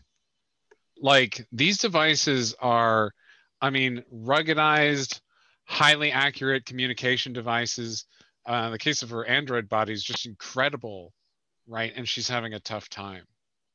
I mean, the trying to depict the struggles of people who are reliant on assistive technology is a major part of Cold Forge and a major part of Into Charybdis, because of the struggles that we've had with my own child, and and that sort of thing, and so yeah, I definitely wanted to make sure that she had assistive tech needs and requirements, and that they were really difficult as they became Marsalis. What did you enjoy about the sort of weaponry and I guess different tactics to approaching the xenomorph? Because we've always seen as the alien as an unstoppable force. Even the colonial marines and aliens couldn't defeat them. I think being put in a position where like the Midnighters, like they do this, they eat aliens for breakfast. You know, uh, it's an interesting portrayal. What did you enjoy about bringing that to the story? So, I am very familiar with the way that we handle threats, and in the real world. And when a threat emerges that is really significant, something like the alien, you better believe that there's a defense industry response. And some of the companies in the defense industry that are at the forefront of this type of response are actually listed in the book. You'll actually hear references to, Lockheed Martin or Boeing or Northrop or Teledyne Brown or whoever, And assuming they still exist or whatever. There are a bunch of brands that I like shoved into the future, just like, hey, is that real? And they let me get away with it. So I guess so. Reebok is still there 600 years from now, as we know, or it's only 200 years. Right? 2184. Yeah. Yeah. So not even that long, right? It's around the corner. So I really liked trying to work with what I felt were fairly realistic weapon systems that could be developed in response to the xenomorph threat. Because I do think that, it's clear that the Colonial Marines mission logs are forwarded back to the company, right, at the end of Aliens and before Alien 3. They make it really clear, right, that they get the EEV. So that means that you better believe all that footage got passed around the prime contractors immediately. Like, there's no way that the government doesn't turn around and say, like, okay, I want something to stop that. And where I think the books always fail is they always have these clandestine efforts to like weaponize the xenomorph and all this other stuff. I really think that it wouldn't take very long for the Colonial Marines to get on top of the xenomorph. That's not the problem. The problem is that when you fight the xenomorph, either you're outright winning or you're outright losing. And so they have to have these really great assistive tech, and you see Becker at one point says like, oh, this is just fox hunting, and then of course he has to go in alone with the crew after that, and it's not as much fox hunting as he thought it was. Yeah, but less bougie. Yeah, but I mean, like that, the whole, National Dynamics Sunspot Good Boy, that's just a Boston Dynamics big dog with, a pintle mounted auto turret on it. And like most of the tech to make that work already exists. The idea of launching them from missile launching tubes, though, I mean, like we are really interested in like manipulating the battle space very quickly. So there's that kind of ideology. There's a whole lot of trying to like improve the user experience of being a Colonial Marine, right? So the prey suits are really nice. And they work against everybody except Marsalis, who understands what they're doing. If you're familiar with reactive armor principles, then you don't do or that you'll do much better against the prey suits. But that kind of stuff where they're all getting heads ups all the time regarding one another. Their unit cohesion's better, and there's a moment where Duncan gives the exact same order that Gorman gives. Yeah, the incinerator moment. Yeah, the flamethrower. Yeah. Because it's the right order. It's just Gorman's mumbling it. I actually went back and I was like, I really can't think of a better way to handle the situation. They're afraid of fire. You need to back up. Well, the right way to handle that situation would have been not to go in the first place. Once you realized you didn't have any sufficient firepower, you only had the flamethrowers to work with. But right. Also, I really enjoy how the first officer of a ship who also has a power loader certification is like, whoa, you can't go firing caseless ammunition underneath nuclear reactors. And I'm like, when did you get that education? She had the learn as you sleep things in the crowd tube. I'm just guessing that it's like something to do with managing the engines on the Nostromo. That must be it.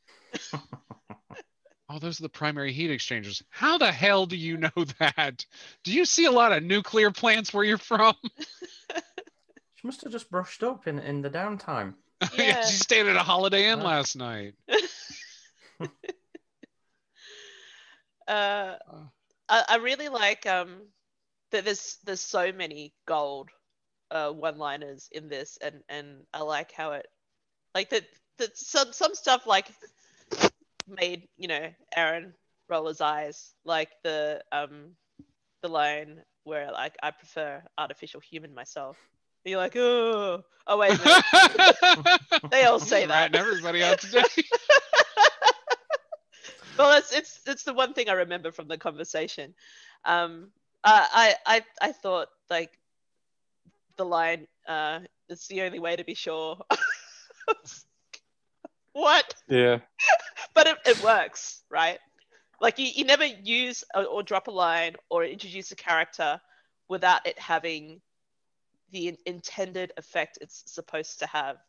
Whether it's introducing a character from an unused Alien 3 script who's a scientist and spelling his name correctly, or God, can you do you remember the amount of discussion that went into that? I do. I was like, just keep it the same. I couldn't bring myself to do it. I know, because you're very particular, and that's what I love about you, Alex. So it's fine. I mean, I had a rationalization for why the spelling would have been changed, but I guess you just didn't like that. So yeah. You know what? Let's add that to the AVP wiki so that people know. Because the thing that bothered me is that people would look for it and like, hey, that guy, he's not mentioned in the book, and it's like, actually, he is. Yeah. Different spelling. Yeah, because it was on the wiki, wasn't he? Yeah, he is. Yeah, if you look up with Matt the name spelled wrong. Shuida, yeah, you find him, and it's like, but Matt Shuida is not a spelling. I'm gonna get some hate mail from Japan, like. But we got an expert, right, to testify on that one. Yeah. So. Yeah. When all of us went to the same bloke to ask him. Big shout out to Mitch Mitchell. Is that why he's in the book as well, Mitchell? Yeah, and also he's in there. The nickname Kaito Mushi was coined by him. Oh, really? Nice. Oh, I didn't realize all that. Was so that cool. the Japanese name for the alien? Was that? Yeah. Yeah, it means like black bug or something. that was another big discussion as well, from what I remember. Yeah, he did a good job. He was very helpful. So, yeah, I love making references. I'm not gonna lie. I make as many as I possibly can, and also any Jurassic Park references I can fit in. I don't know whether I caught all of them this time. There was a reference to Space Beast in here too, wasn't there? There was. Yeah, I mean, I try to go deep in the alien lore and try to bring out some of the good stuff, because I can go there a little bit better than I can with something like Star Trek, where it's like there's so much to know, like everything is deep in the lore. and no creamer, even going as far as the memes go, right? Yeah, it's funny because just like I was just like, I'm just never going to put any coffee creamer in my alien books. I'm going to make sure that there's never any there.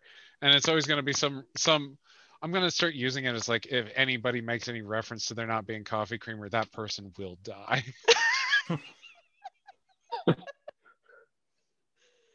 Nice. Mark my words, if they manage to lure me back for a third, I'll make that joke in there somehow, somewhere. Do something with Morse. What? Do something with Morse. Oh. I've been saying that for years. He's the one character that survived the original trilogy, and nobody has ever done anything with him. He gets a brief mention in the Weyland Yutani report. Yeah, And as the author Resurrection, of the Space novel. Beast, right? Yeah. Yeah. I mean, That was from the Resurrection novel. And Yeah. then made it further in. Mm. Is there anything we haven't covered? Oh yeah. So I really like what really hurt me was the killing off of Banu, like right in front of her dad. Like and how rebellious she was in her last moments. So brave for a little kid. The yeah. clenching of her little fist, and I'm like, no. Yeah. And then her screaming, squealing like a rabbit, like I've heard that sound before. So it's like, Oh, I know. you're breaking me. I hate you for that. I hate you. I know. When I wrote that scene, I was just like weeping. Like, I guarantee you, I felt everything you felt. Yeah. Oh, when I wrote that scene, I was really trying as hard as I could not to rely on just plain gore, because like I feel like that's so easy. And I mean, because anybody can describe what a body looks like coming apart, right? Like, you just go look at a biology manual of some kind, go watch a Tom Savini movie, right? And you'll get to see a body coming apart. I wanted to write like what scared me as a parent, which is like a different ask that's kind of similar, right? We don't want bodies coming apart, but like it's way different. And so if you look, everything in that scene is filtered through Haroon's fatherhood.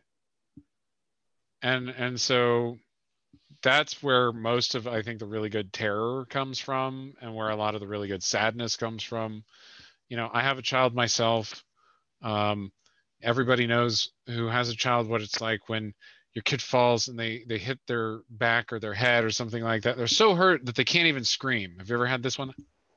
You know, and you're like, oh my God, you know, like breathe, you know, like, and I was just like, what about that? But just all the time, right? Like, and so I really, really did as much as I could to kind of bring the fear of a parent in there without being gratuitous in the gore. And one of the things that came back from Disney was like, that scene was on notice. Like, they almost tried to make me change Banu to be like a teenager. And it was because, you know, they were like, I don't know about child endangerment, basically. And I was like, you cracked Newt's rib cage open on screen.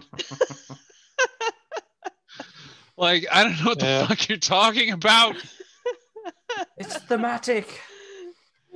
And the thing is, it's just like, I wanted to be like, when you do bad things to civilians, everybody dies. Even the cute ones. Even the, you know, and all the ones that you're like, well, that's not a cute one. That's an old heavy-set bald Iranian guy.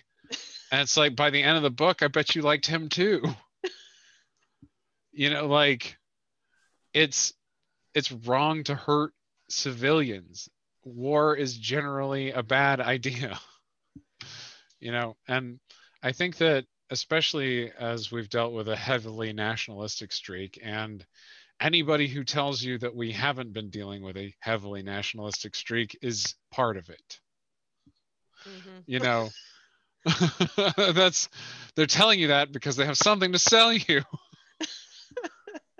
You know, I want to say I really do appreciate the cultural sensitivity portrayed for the Iranians in this book, and how you've managed to kind of show the culture as like very common, very familial, beautiful in a lot of ways, the architecture, the slight differences, and this admiration coming through the eyes of Shai as well is seems like the sort of person who's very open, who wants to do their best to include everyone and be the sensitive soul, so to speak.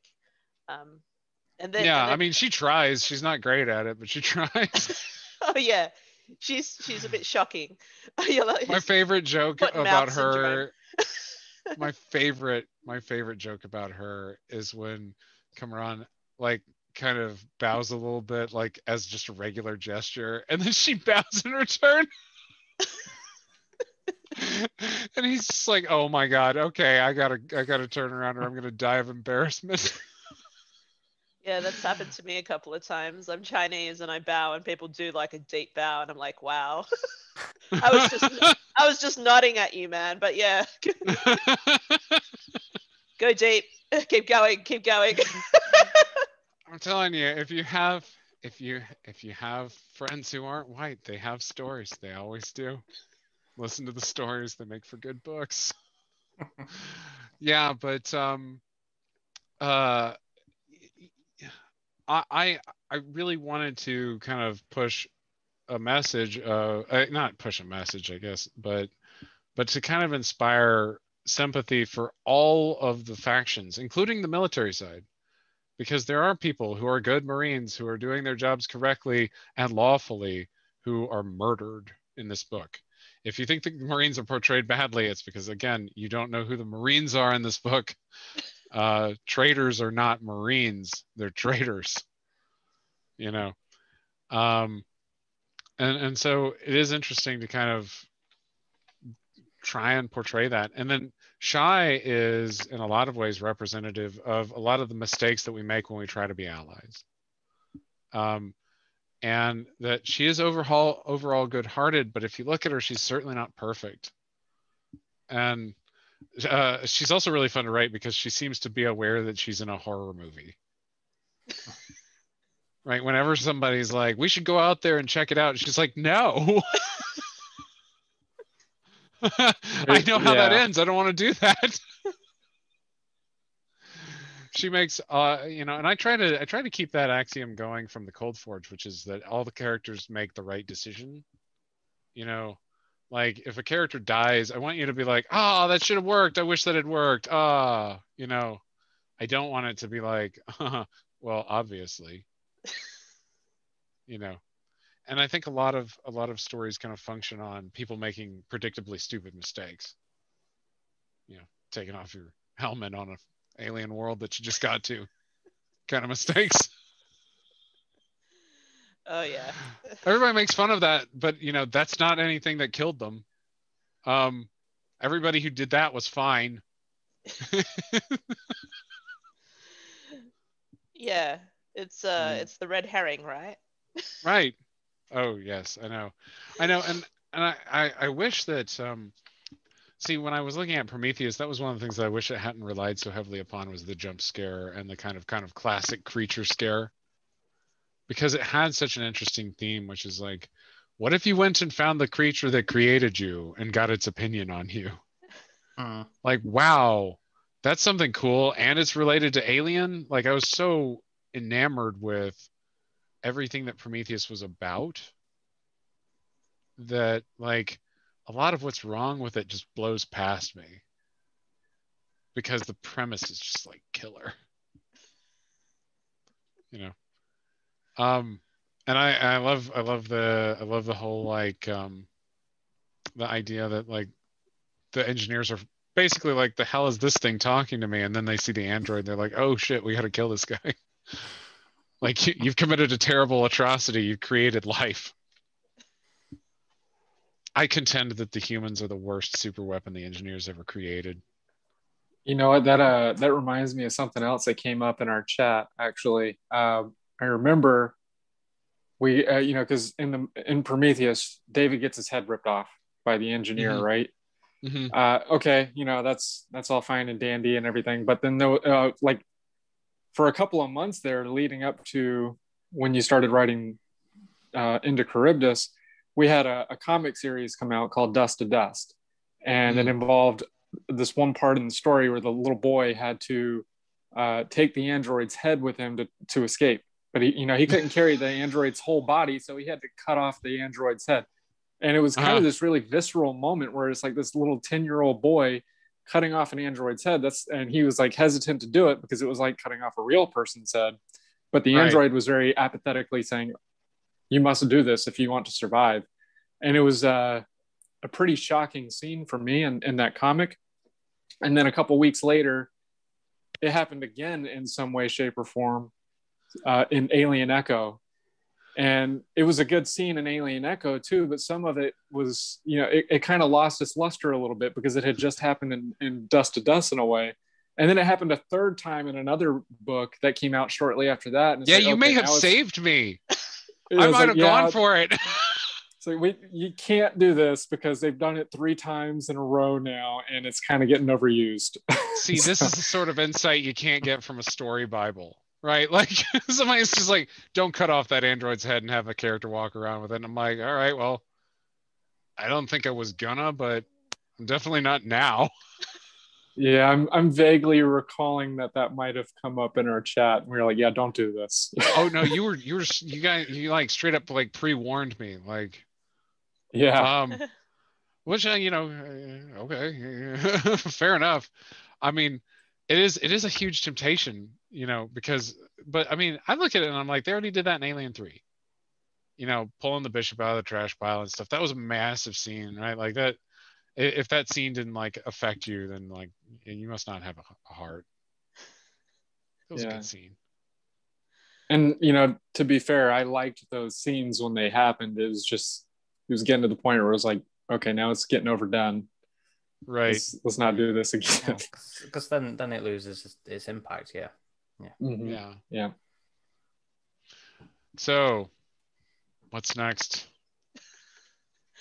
I feel like Aaron should say something because he was absent for such a long time. I was like 5 minutes. Good God. Well, you're very largely quiet too. It's probably because you're very tired. I have to fight back the instincts to host. So no, it's okay. Like that's the thing with Yutani. It's whatever. I had Alex and Scott host last year on their interview, so I have a question. Who's scarier, Duncan or Dorian? Oh, Duncan. Duncan. Yeah. Definitely Duncan.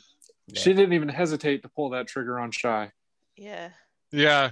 Dorian would have been like, "Oh, I'm gonna say something mean to her." Yeah, Dorian is just a sadist. He just pulls it out, pulls the whole process out, like smacking Marcus's head with the fire extinguisher, and then like going on this like song and dance. Oh, don't you think it's amazing how I can kill you with something that's supposed to like save people?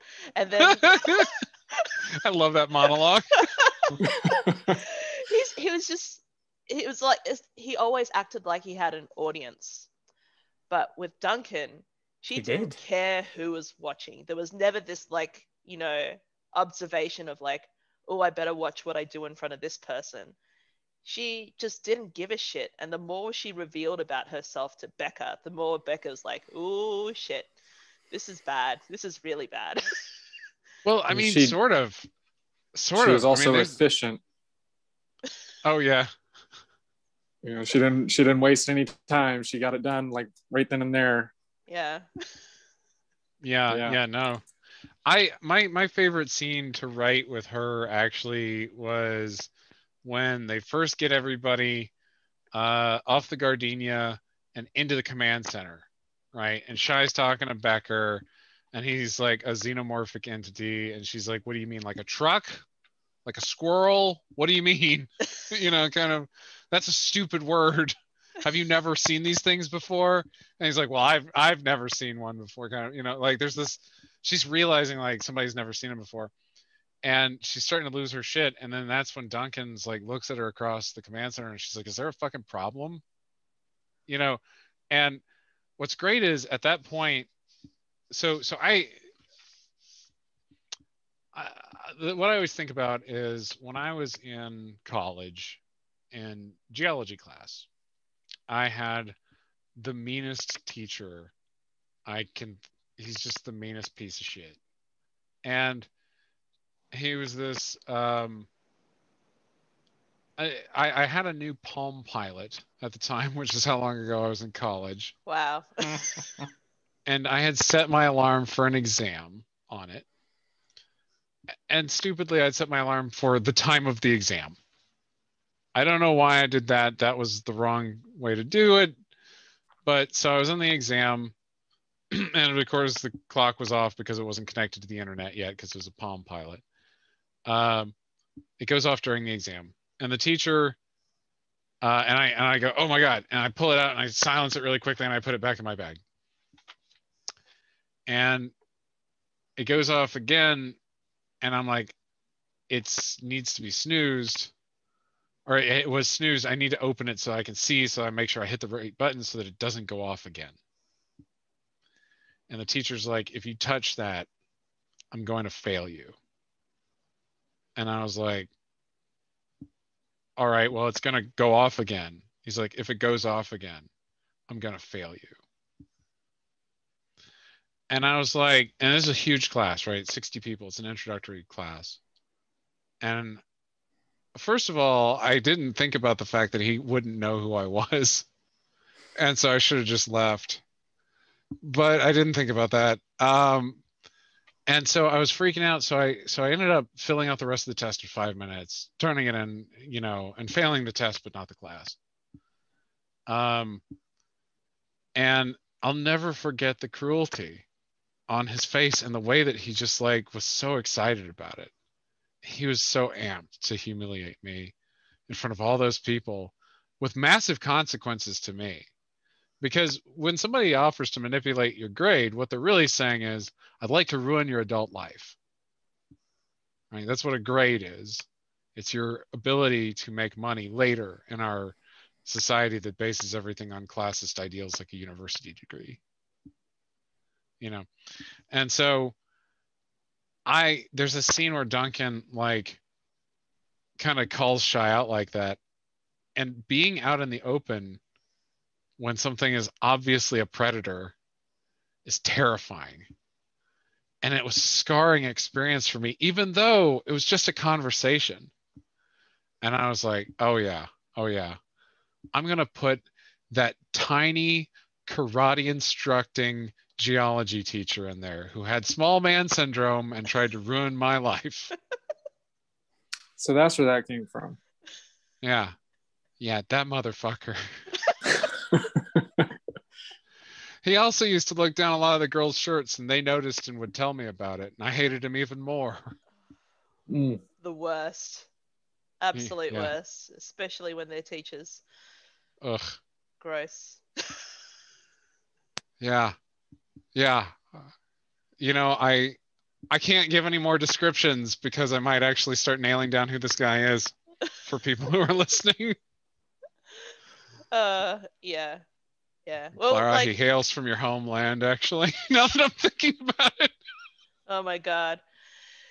Just a little tidbit. When I was in grade 3, one of the teachers got suspended. So grade 3, we were 7, 8, 9 years old. And then we find out later that he was having a relationship with a girl in our class. And they just got rid of him. They didn't press charges. They didn't go to the police. And he went on to go work at a girls' school where he did it again. So Of course. For everyone who keeps on saying there's SJW bullshit in here, read it again. Yeah. Everybody has a story like that. It's always there. It's there. If you don't see it, it's because you don't want to look. Oh, it's disturbing. But I think that's part of Alien, right? There's all of this sexual tension, unwanted sexual advances, rape in symbology in relation to the beast and the face hugger. Anyway, onto the end of the book, you kind of give a little hint to escaping the maelstrom, and you kind of draw a scene. You said that there were the giant heads. Were you thinking the engineer hall of heads down the bottom? So is this built on an ancient Indian burial ground, so to speak? It is. So this is really roundabout, but into Charybdis, at some point, I talk about it being a silica-rich coral atoll. And the reason why that's important is because of the way that forms. Okay, volcanoes can form through sudden action from very strong magma, right? Comes up, right? Slams up through the earth. And if there's not much silica in it, has kind of jagged sides. Okay, so you're thinking about like Pompeii, right? Then you have silica-rich magma. And this is something I talked to a volcanologist to write this book in part. And this is something that she pointed out to me. If you had a stable lava tube like Charybdis that kind of grew up through the earth, if it was highly silica rich, like a sandy silicate base, right? It would be very flowy and it would start to form a dome. Silica rich volcanoes, especially underwater ones, have almost an oniony shape to them. You see where I'm going with this? Oh, Kind of like the pyramid.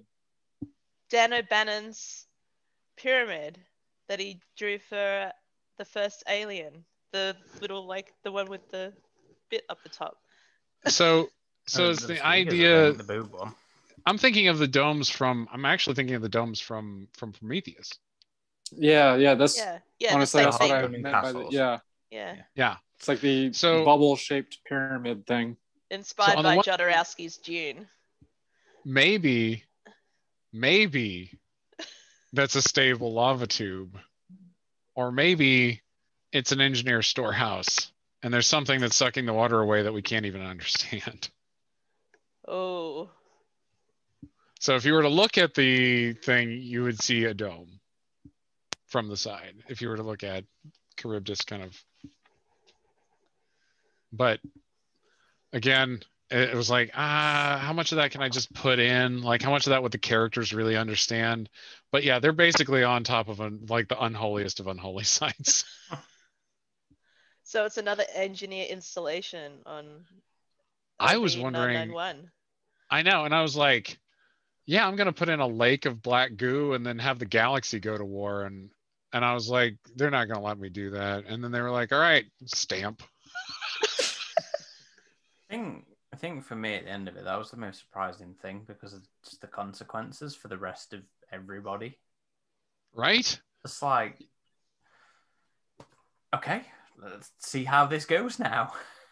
I can't believe they let me do that. I was so, because I mean, the thing is, as a writer, you want to have an interesting setting. So like, I'm doing a favor to anybody else who wants to write in the setting. You know, like it should be easier to come up with plots when there's so much conflict, right? But yeah, I had heard that they might want to have something that was like The Expanse, right? And one of the things that I feel like really characterizes The Expanse is that tense political thrilling, right? And I thought, you know, Alien is a really good setting for that. That totally makes sense to me. So let's set it off, you know, like, and yeah, I mean, this is part of what makes it horror as well. Like, it's not just a body horror. It's not just a psychological horror. It's also a political horror. You know, the idea that all of our national credibility has been totally pissed away and that we're caught in the act of doing something brazenly awful just because somebody who was in support of another mission took it too far. I mean, honestly, they probably would have recalled Duncan at any point if they'd have understood what was properly going on. You know. Yeah. Again, interesting. She's not the real Marine. The real Marines are the other people. She's the bad guy. Yeah, I hate to tell you this. They do have them. Lawrence and Gallagher were both pardoned while I was writing the book. Yeah. So. If you were to write a third book, how many memes will it take? I like this question. I don't know. You know, I think I worry about how, I don't know. I've had so much fun with the Alien franchise and I've gotten to do so much stuff. Like, you know, I feel like I've already put a huge dent in it. And, you know, somebody else needs to take the reins. This is a really good. This is, I don't know. It's hard to think about those things until I really need them.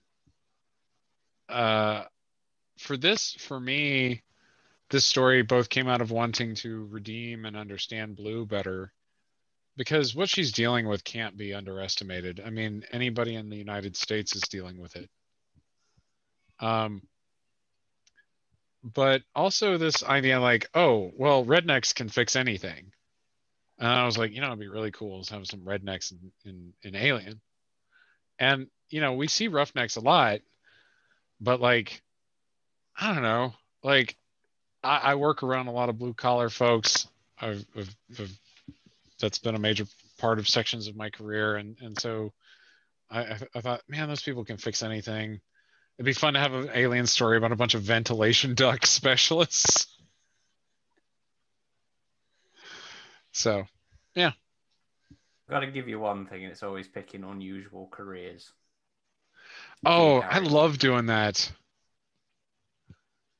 Absolutely. I can tell. I'm still surprised by your magical race car driver. So I like odd jobs. I think it's funny that jobs are oftentimes the source of like where a book will come from for me. Where it's like, from that book that you referenced, I was thinking about I was reading in Truman Capote's In Cold Blood, and in that book, one of the murderers buys treasure maps of Acapulco or somewhere. It's like what he wants to do after he retires.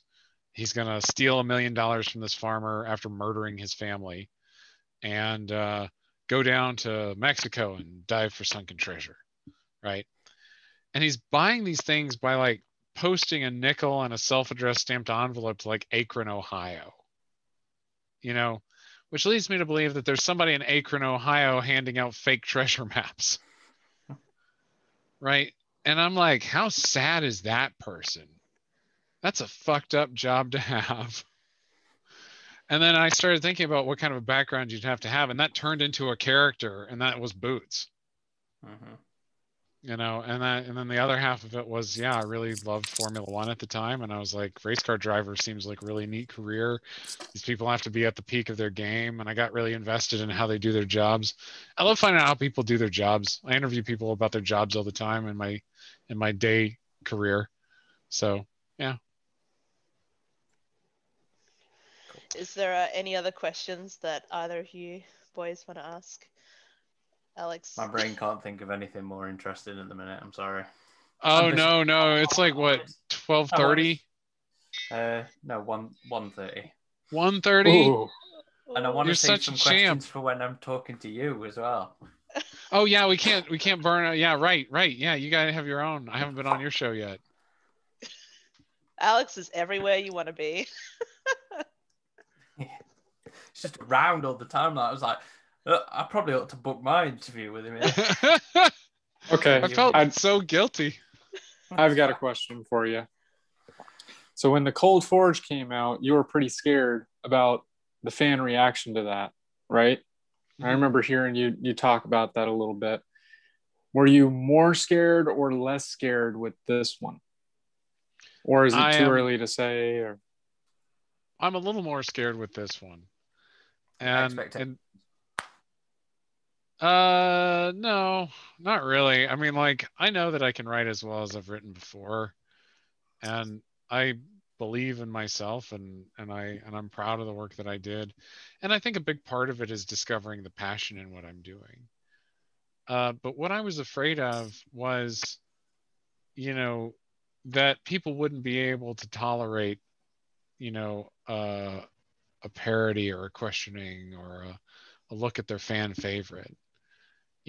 One of the things that I love about Alien is how cynical it is towards corporate life and how awful it treats Weyland Yutani. And one of the things I don't like about Aliens is that it then takes that same lens and doesn't apply it meaningfully to corporations or the military. It almost looks fun until they die. And I have lots of friends who deal with complicated scenarios that, you know, maybe they shouldn't be asked to deal with, and maybe if we were more careful about where we sent them, they wouldn't have to. And so I was worried about how they would look at me picking up a fan favorite and kind of putting it through this. But I'm like, it's a dystopia. The Colonial Marines aren't necessarily going to be the good guys. And I really, and I like the Colonial Marines, by the way. And I love Aliens, by the way. Obviously, watched it about 1 billion times.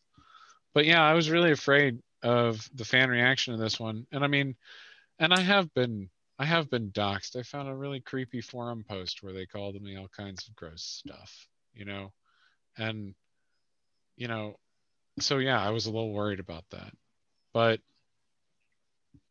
gotta write what I gotta write. Was it you who got warned by somebody? Hmm? A Green Arrow writer.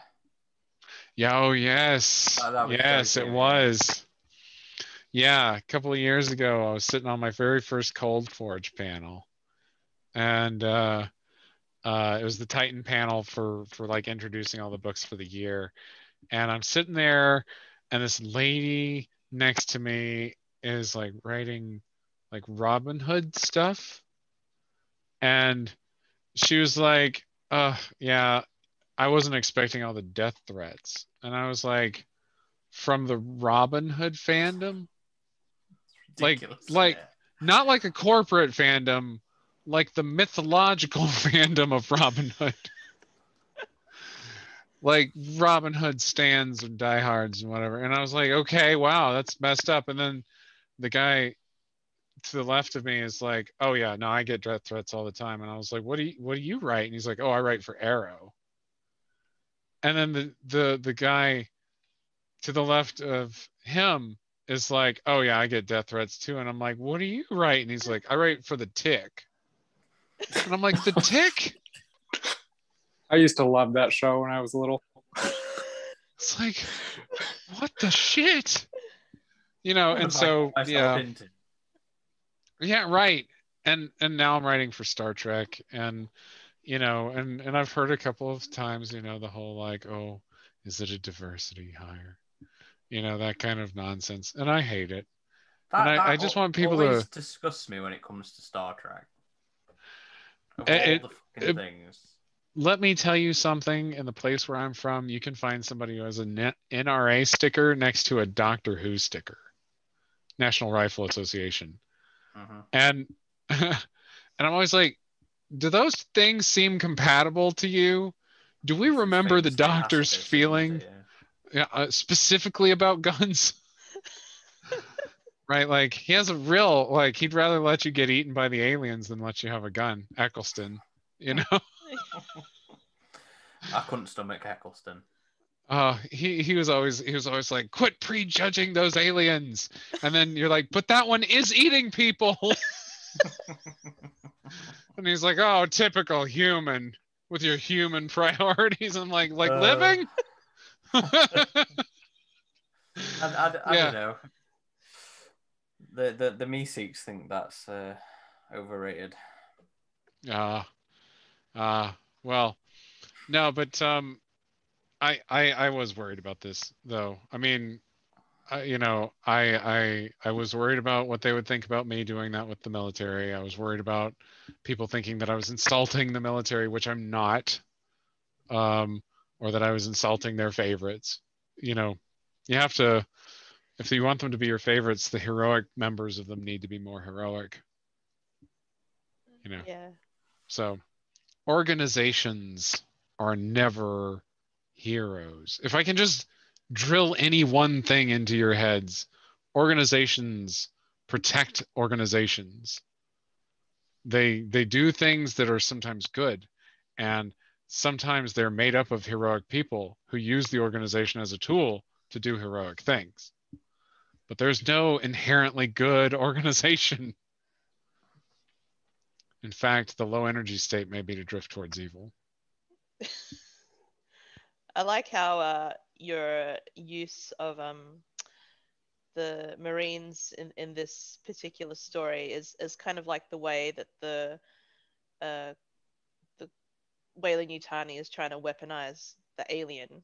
You know, they've weaponized the military to do their bad deeds and to carry out all of these things that they'd rather not do themselves, and justify it with, you know, money. Oh yeah. Well, and they did weaponize the alien. That's the thing that I think is funny about this whole thing is like Into Charybdis is like they're always like, you know, oh they've got a plot to weaponize the alien. And it's like in Into Charybdis, the alien is weaponized. It is deployed as a weapon. Well, it's basically Blue as a weapon too, and they want to get her back, right? Oh yeah. Kind of a weapon. I know that they definitely want yeah. them. They would definitely want to be able to do that to their soldiers. Mm-hmm. Absolutely. Get some Dorians signing up for it. Oh yeah. He would love it. He'd be all about it. He'd be like, "What? I never wanted to join the military before today." He'd be taking them himself. Yeah. Oh, hands down. All the while aroused about it. Yeah. Oh yeah. He'd be like, "Can I get it naked?" I want to see Medeal turning into some chitness stuff. If there would ever be. Okay, we've got to let you go to bed, man. It's too late. We're gonna see Alex back for a third book where Dorian turns into an alien king. Just the junk. Okay. No, yeah. Injects his deal. Ow! Briefly, just before we let Alex go, the main thing about this book. Hold on, dick jokes and aliens, those don't go together. We're serious in this face fucking empire of fan fiction. I like the fact that you included face fucker in it, by the way. Oh, I forgot about that. I'm not to that part in the audiobook. Yeah, I got to that part in the audiobook with the kids in the back, and it was like, you listen to this with your kids? I was in the car. So funny. Yeah. I was like, surely they're gonna have a problem with face fuckers. Like, no. Okay then. They're face fuckers now. Yeah, whenever I would like read a passage to Renee and like make her cry, I'd be like, so what do you think of my face fucking fan fiction? Stop calling your book that. Oh Lord. I'm terrible to be married to, it's true. All right, everybody. Yeah. So last thing, entangled comms. So only people who are really into the Cold Forge and also into Charybdis and the RPG to a certain degree. There have been included Easter eggs in all of these, tying the whole entangled comms situation together. Would you like to reveal that to everyone now? Oh, just that Rose Eagle somehow was used. It did make it out of the Cold Forge because it's in Into Charybdis. That's how information is monitored. And yeah, and at some point Noah, I think it is like, oh, that's hack proof. No one can hack it. And it's like, dude, they hacked it in the last book. So, but of course, how do you hack entangled communications? It is kind of a ridiculous concept. But I will tell you that this is, Charybdis's data relay structure is all based on kind of real concepts that are being discussed about how to deal with relativity across the stars. And yeah, actually, that's one thing I meant to bring up, and I totally forgot until just now. And when you guys mentioned it again, that was always how I envisioned communications taking place in the alien universe. And then you put it in the book, and it was pretty much spot on with what I envisioned. And I was like, oh, that's so awesome. So yeah. I mean, it's such an easy trope to go for. I will tell you that my physicist friends are like, yeah, okay, but like, I'm like, every other sci-fi author gets to use entangled comms. It's the thing. It's the thing now. It's what we do. Yeah. It's stylish. It's in. I mean, it makes sense to me. That's why I like it. Yeah. So. Yeah, I like making jokes about Marcus having a wireless receiver. Like, if you look, if you didn't solve the mystery of how the cages got open in the Cold Forge, I dropped another couple of hints into Charybdis. Yeah, So. someone had mentioned that in the group. How did Marcus? How did like the thing get hacked? How did the aliens get let out? When it very specifically says it's a manual only lock in the Cold Forge, it's like you can't hack that. They're air gapped because you wouldn't want them to get hacked. And it's like, yeah, well, if somebody hacks your wireless Android, walks his ass down there and opens the gates, what are you gonna do? Yep. Nothing is secure or foolproof in the alien universe. Oh, nothing's secure or foolproof in any universe. Did you know they broke quantum cryptography? Really? Yeah, there have been some tricks that can break quantum cryptography. Like, fuck it, nothing's hack proof. Oh no. That spells hell for my porn collection. Anything with people Substantial as it is. Anyway, thank you. Probably takes like 2 hours to decrypt every morning. Yeah, it does. It really puts a spanner in the works. Well, on that note. Sorry, I had to one up Aaron with his injecting Dorian. That's right. Yeah. Why are you judging, Aaron? Look, I have no intention. That's right. Brad is the only gentleman here. Yeah, I have no intention of one-upping anybody on that one. So I was just going with what you laid down. That's true. Well, I appreciate it. I really do. Okay. Have we finished being the lone gun people here? Are we all good? Yeah. I don't think you're ever finished. I think you're in for life. Yeah. Well, when book 3 rolls around. Yeah. That's right. Once we make this a New York Times bestseller with all our memes. Hey, I will tell you straight up, if it hit the bestseller list, I can pretty much guarantee a book 3. Okay? All right. I will tell you that much. If it hits the bestseller list, I won't make an extra dime, right? I already got all the money that I'm ever going to get off that book. It's work for hire. It's not like Alan Dean Foster's cool contracts where he gets royalties. Or where he's not getting paid anyway. Well. Cool contracts with the previous people that were then bought by the worst people. Yeah, but if it hits bestseller, don't worry. I'll be back for book 3. That's not a question. Excellent. what if Scott Sigler comes back and writes another book that's even longer than this one? Are you going to try to come back for a third one and write one even longer than his again? Because I mean, you two seem to be trading back and forth on that. So listen, that's the other case. or you know, I mean, like he you know, after Phalanx came out, I kept hearing how great it was compared to Cold Forge, and I was like, gotta take this motherfucker down a peg. So when he comes and he kicks my ass again, I'll have to return. It's like putting the high score on an arcade machine.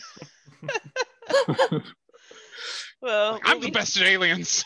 We'll be seeing a sequel to Phalanx in the new anthology book, Ultimate Prey book, the AVP.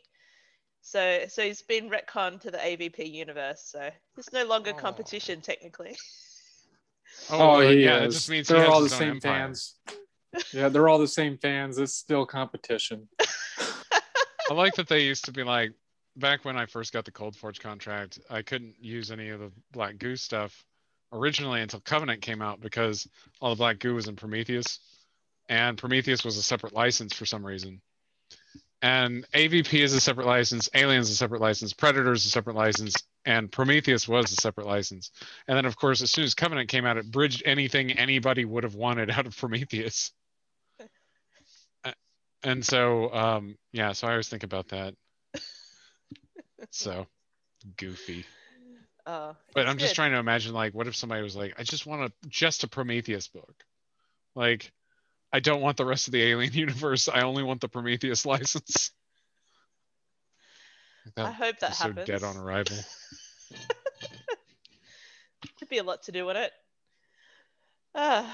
So yeah. Cool themes.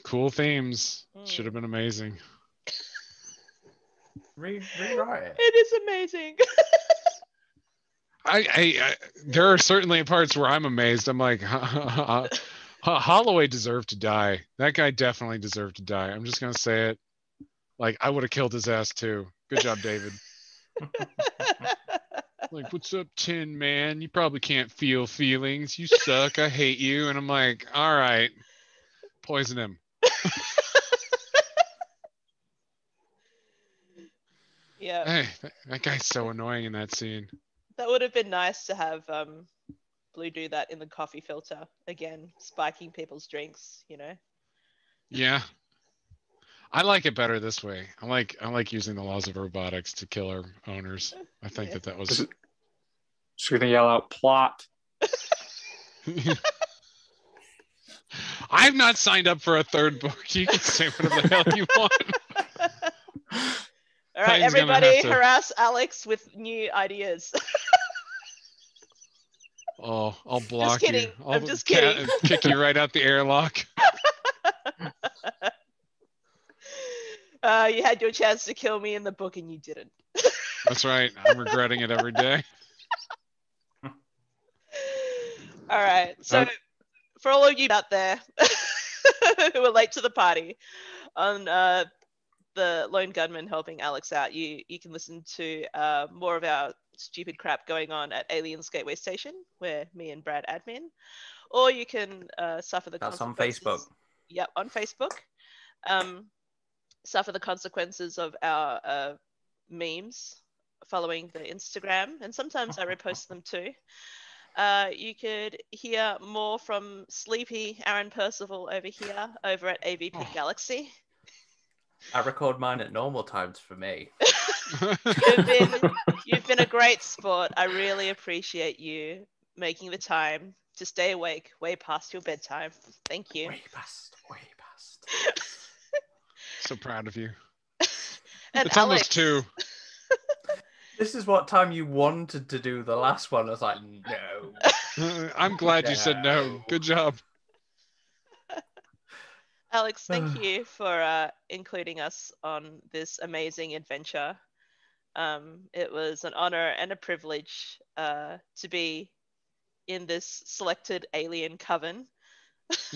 I'll never forget the memories. The privilege was mine. I'm done. Now go. No, it's fantastic, and I can't wait to see your other writing in your books. I'm gonna have to rewatch Star Trek Deep Space Nine to read your. That's right. Later this year, Deep Space Nine, and also a new space opera from Orbit. So. Yes, excited. I hear it has what robots weird in profession? Hmm? What Oh, unique jazz profession? pianist and glam rocker. You being serious? I am. Okay. I'm in. The code name was Jazz and Giant Robots, and which we jokingly, it's a joke because it abbreviates to JAGR, like Jaeger. Oh, yeah. Pacific Rim joke. Hmm. So, but anyway, yeah, I'm really excited about that. So, the first book of that one comes out sometime either this year or early next year, and it's a trilogy. So. That means you have to do an alien because you just do trilogies. Mm. Well, what I've been saying is if I could get 3 trilogies, I could get it as a box set and have like the trilogy. Has to be done. Well, you know what you're doing now. No choice. Alien 3, most returns. Yeah, I'm gonna have to get multiple publishers to work together with multiple licensors so that I can have them as one box set. Just make your own. It's Just fine. with duct tape. Is it But going to you be really awkward, like 9x9 profile, like You 3x3? You can do the, you can do the artwork on it, and it's fine. Just Hey. literally do it yourself. Hey, if you do make an Alien trilogy out of this and they release it as a box set, that means they gotta re-release the Cold Forge in hardcover. Oh, I know. That's what I keep hoping for. I've actually been hitting the editor up to do that. I was like, And with you a guys should different totally cover? release the Cold Forge. Oh man, there's been a lot of people asking for it online. I've seen it. Should let the editors know. Yeah. You should let the editors know. Yeah, good old Yeah. 5 bagpipes. Well, maybe not with that cover, but Good old Quint. there was a hard-working intern at Titan that put that together. You leave him alone. He tried his hardest. Should we sign off as our characters in the book? Well, That's right. it's Hey, you not can much to that. It's lieutenant. sign off as the last survivor of Into Charybdis. All right, so I'm last. Go on, Brad. so I guess I would have to go first because I was the first one to go. That's right. This is Corporal Sudbeck signing off. Lieutenant Percival. Alex White signing off. And this is Tian, the Red Silk operative from Yutani, the last survivor of Into Charybdis.